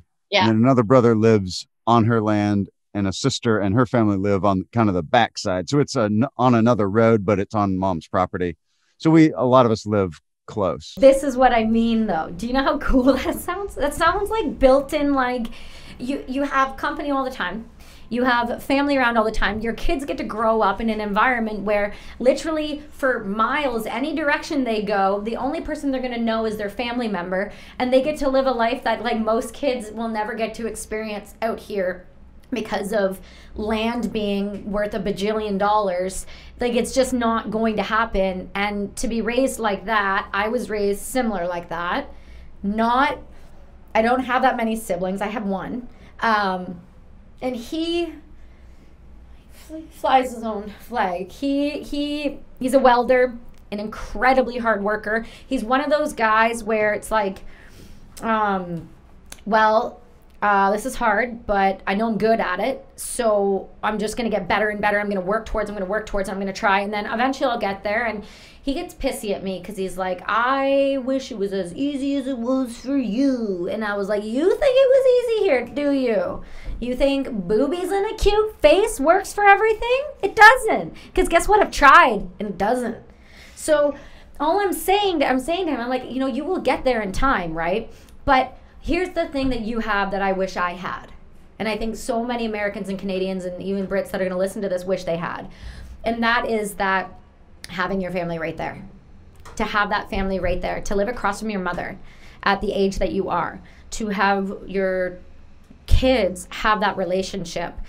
I have a brother across the country of parents I don't see because they are truck drivers due to their career, which is their choice. I'm proud of them for it. But I don't have any family out here. Yeah. I have my husband's family, which is obviously my family, and my second mom, and my second super Jewy dad. And he hates when I say that, but I love how Jewish he is because it makes him this incredible, creatively wild human being, and he's so freaking smart. It's painful. As much as I drive him, I make him never want, like, he hates seeing me sometimes because I just can't stop poking at him because it's too easy.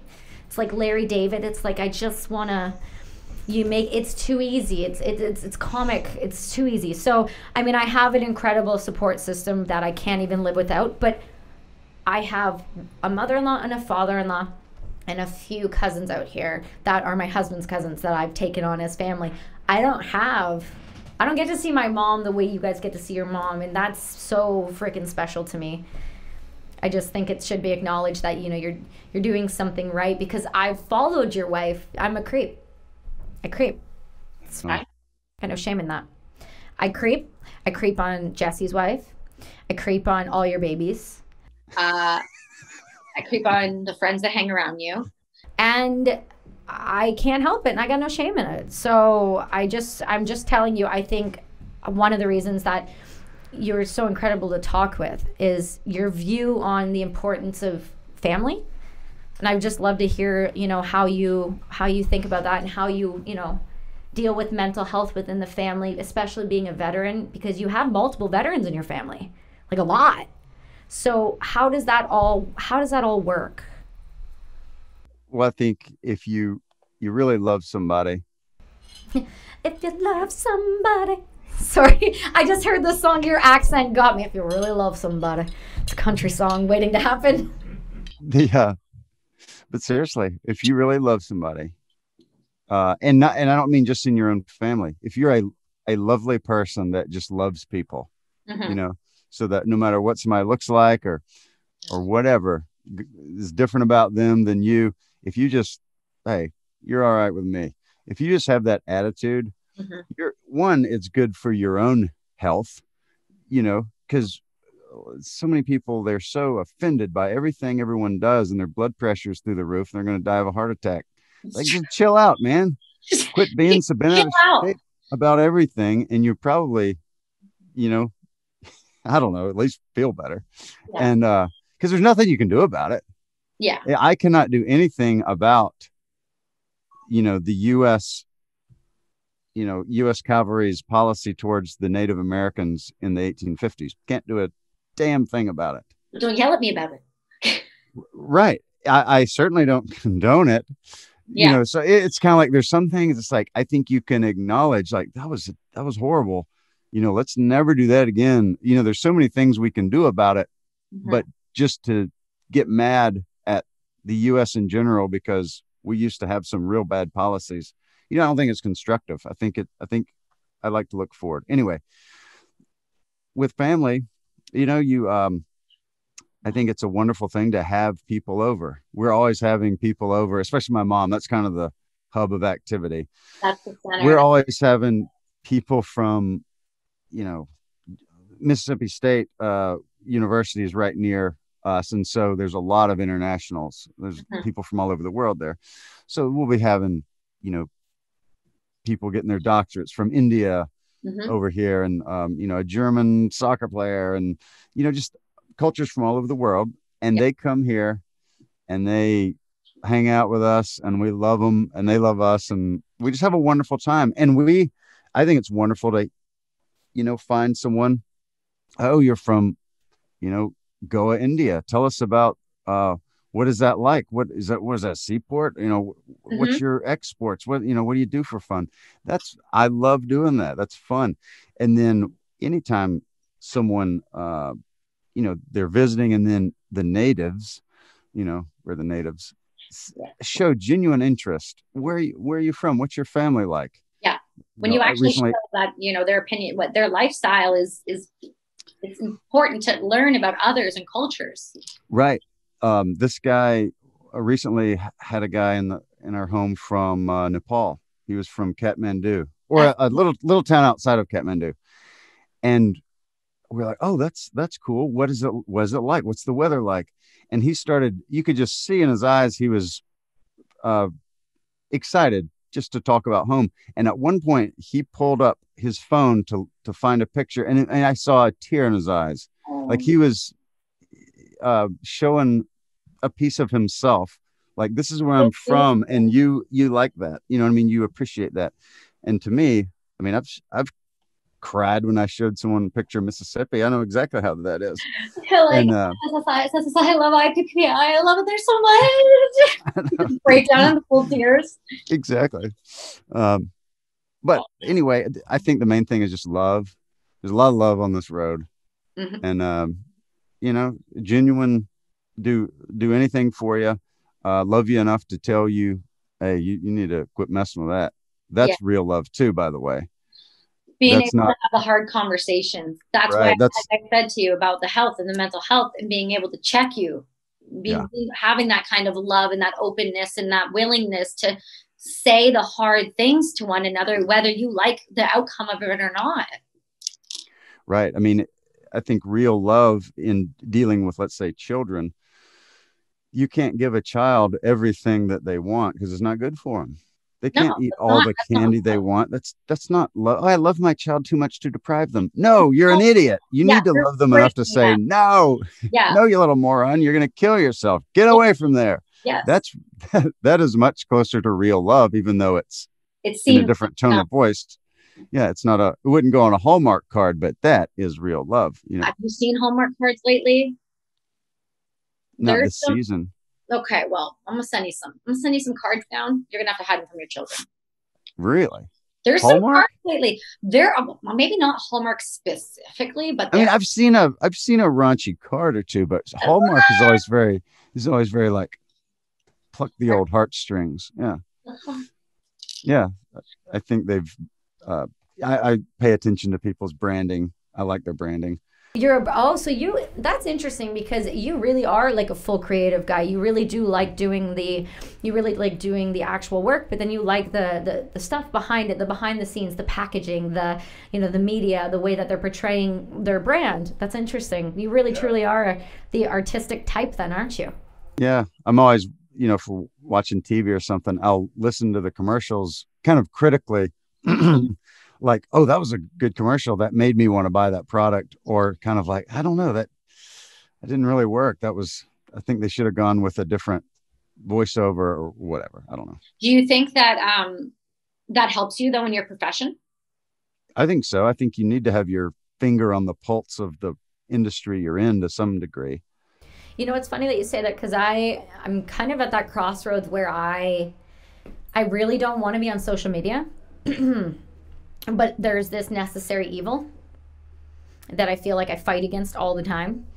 And with that, I mean, you can compare yourself so much to so many other brands. You can look at all these other brands in my industry, being in the fashion industry now, and me learning what it is, what that actually means as a brand head is slightly terrifying.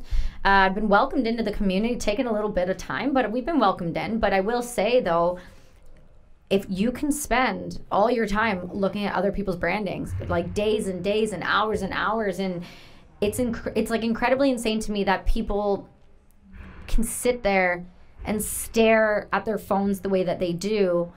And then I watch The Social Dilemma and I realize how much that is actively going on all over the place. Like, it's not just me. Like, this is like a problem. This is like a serious problem. Like, big time. It really is. Mm-hmm. I just want to talk a little bit more about really what you guys do as a family, being such a large family with a lot of veterans and military history and things like that, and living where you live. Maybe this is a misconception, but so forgive me if I'm completely ignorant here. I'm just trying to learn and I'm trying to understand.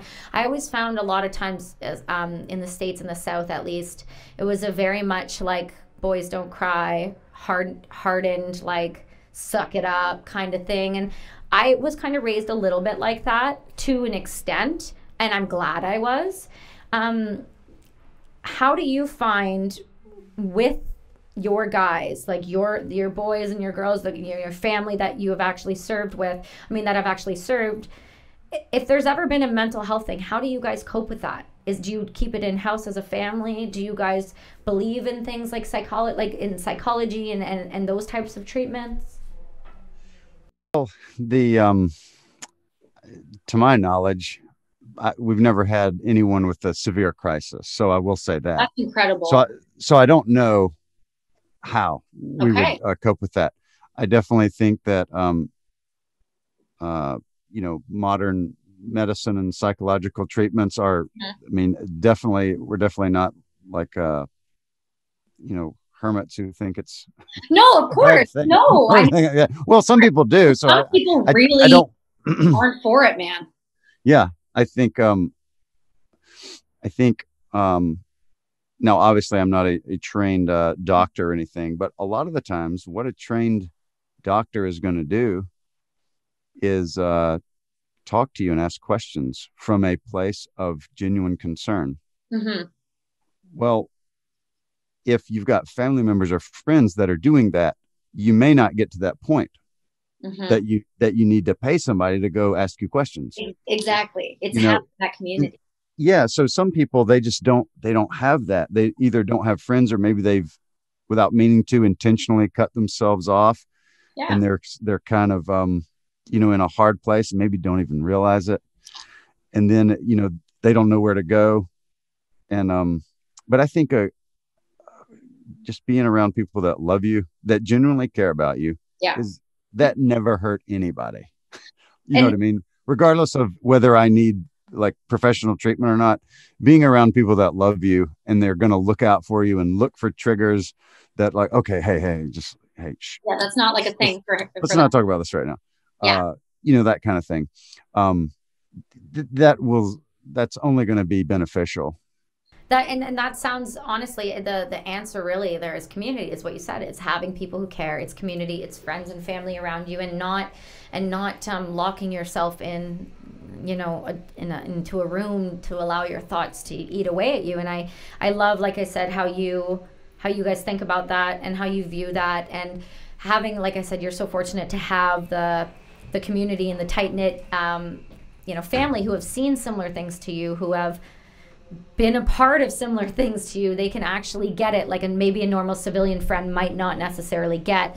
And I think that's beautiful. So I as far as you being on our podcast, I'm incredibly grateful. I met you very serendipitously via online with Tim and the Veteran Project, and got introduced to your family, and I've been nothing but fans of you guys ever since. And I'm incredibly thrilled that your mugs are available online. Your wife tagged me in something. Oh yeah, that's right. I forgot about that. I didn't forget. I'm so excited. I'm gonna promote the hell out of your mugs, and I'm gonna buy Jake's mugs. They're handmade. They hold a great amount of coffee, and they're made with love. They better be made with love. They're made with love, every one of them. Oh, okay. See, because now I got concerned. Yeah. Questionable amount of love put into it. Then I can't endorse that. Okay. Well, these aren't for you then, because there's love in these ones. Oh, well, see, then I feel like you're going to sell the hell out of them as long as there's love. I mean, I'm good. Nope, don't say that. Never mind. I am really grateful, Jake. And is there anything I missed that you would love to talk about at all, work-wise, that we can promote for you? Not really. I'm happy to just come on and talk to you, and I love what you're doing. I love what you do for the not only the veterans community, but just decent people everywhere, and I appreciate that. I like being associated with you as your friend. Hey, we're friends. Do you guys hear that? We're friends. So yeah, you're always welcome down at the compound, and if your compadres ever would be willing to show their face, they're welcome to. Oh, trust.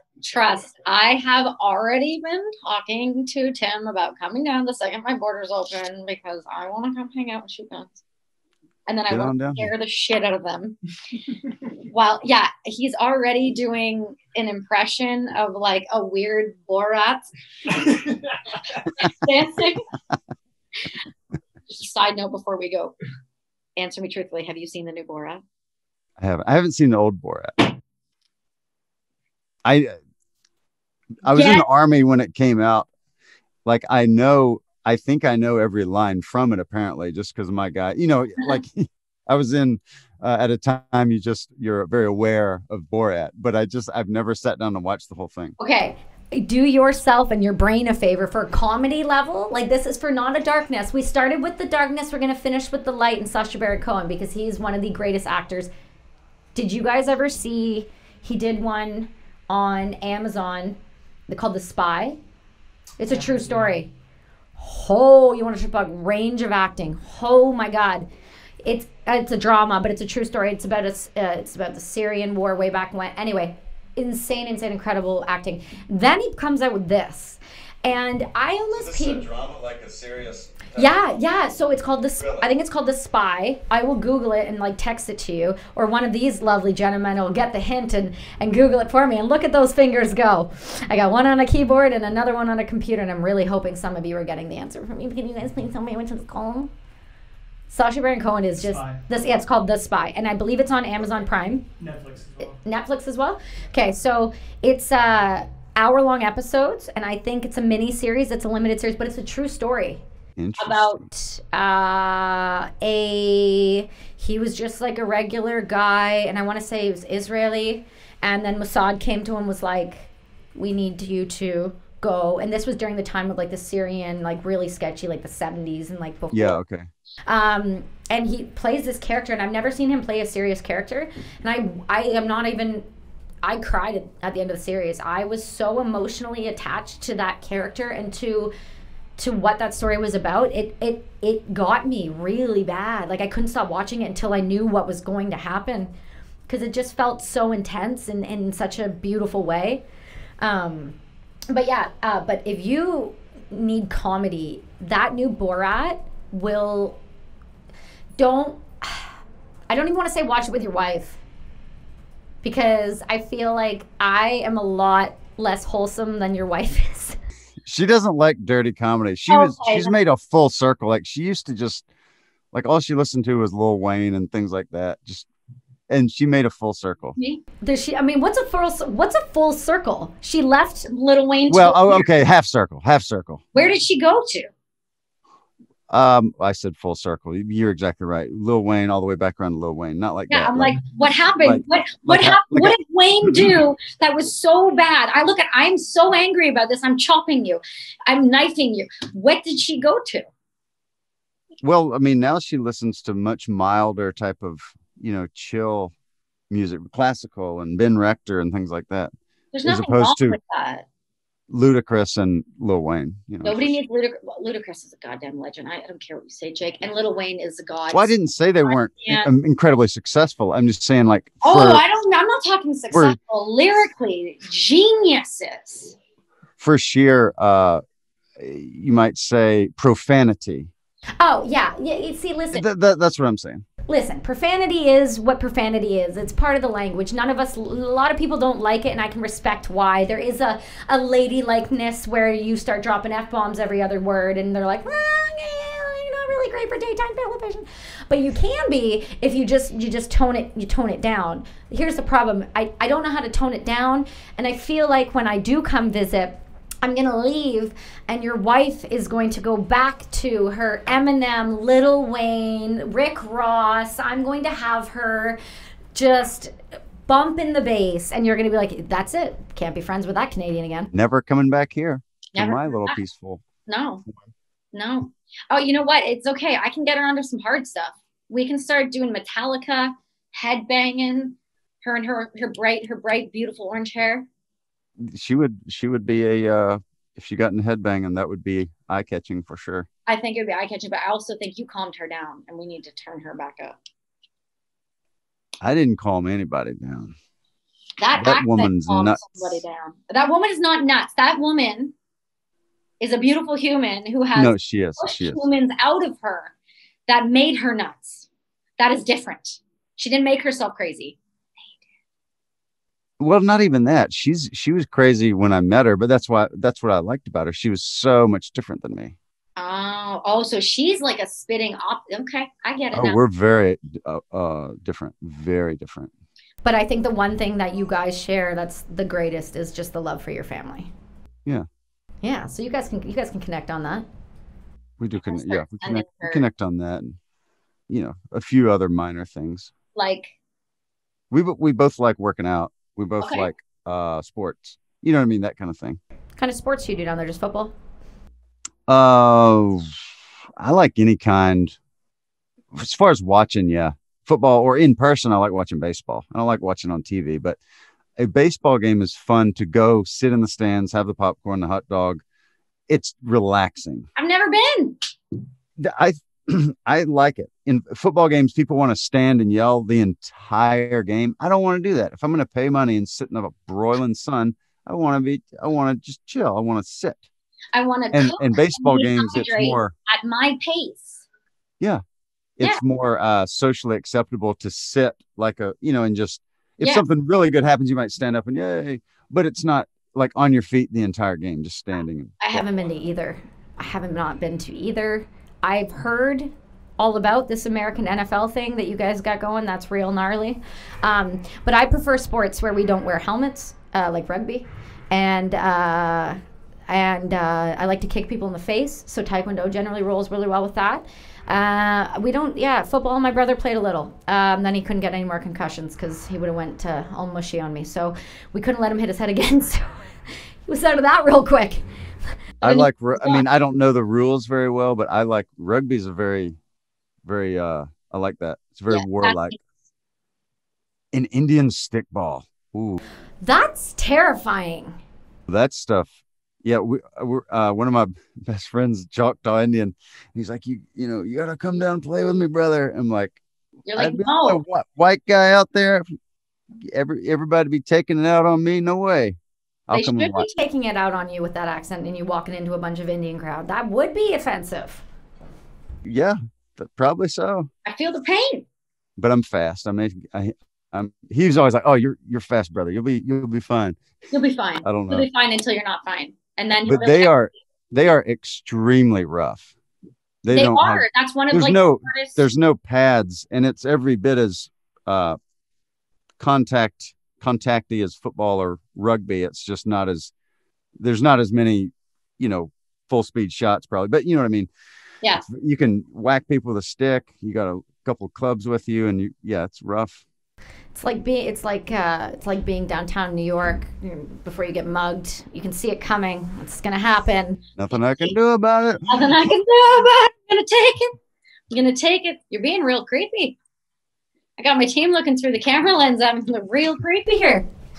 Listen, I could do this for hours with you, my God, and I'm totally going to do it again. And I'm sorry if you say no, but I'm just going to tell you it's going to happen again because I think you are great for the world to know more about, especially the way you view how you guys deal with, your mental health and the importance of community, the values you have as a family, but also the positivity that you and your family, and I keep bringing up your family because I think you're just such an integral part of that as an example for your family and being able to move forward in things and really take initiative and drive and show everyone else, from the tiny little humans you've got to the giant other brothers that you've got that, you can really put yourself forward, and it doesn't have to be a traditional way. It doesn't have to be, you can do something in the arts and you can be successful at it. And it's just nothing, it's been nothing but like a pleasure to have you as a friend and start to become, in the little inner circle of all these Southerners. I've never felt more welcome and more supported, and knowing that at any time, I bet you I could pick up the phone and call any single one of you and you would answer. And that to me is what it's all about and why I wanted to have you on. It's to show people that there's people like you out there that are really doing it and making the difference. Thank you from the bottom of my heart and from everyone else listening. If there's anything that you did not understand in this podcast, well, then I will tell you what. You're going to have to go to Jake's site, learn a little bit more about him, and understand why he is as cool as he is. And we'll be posting plenty about you as well and your incredible mugs, because I have never found a mug I don't appreciate. And I don't know that this world is ready for those mugs. I appreciate that. So excited for the mugs. Okay, so thank you. Thank you so much. And I appreciate it. Yeah, and we'll talk to you soon. So just hang on here for a second. And everybody, thank you guys so much for listening to this episode of the Brass and Unity podcast with Jake Phillips. And please check in next week. We'll have something new and fresh for you.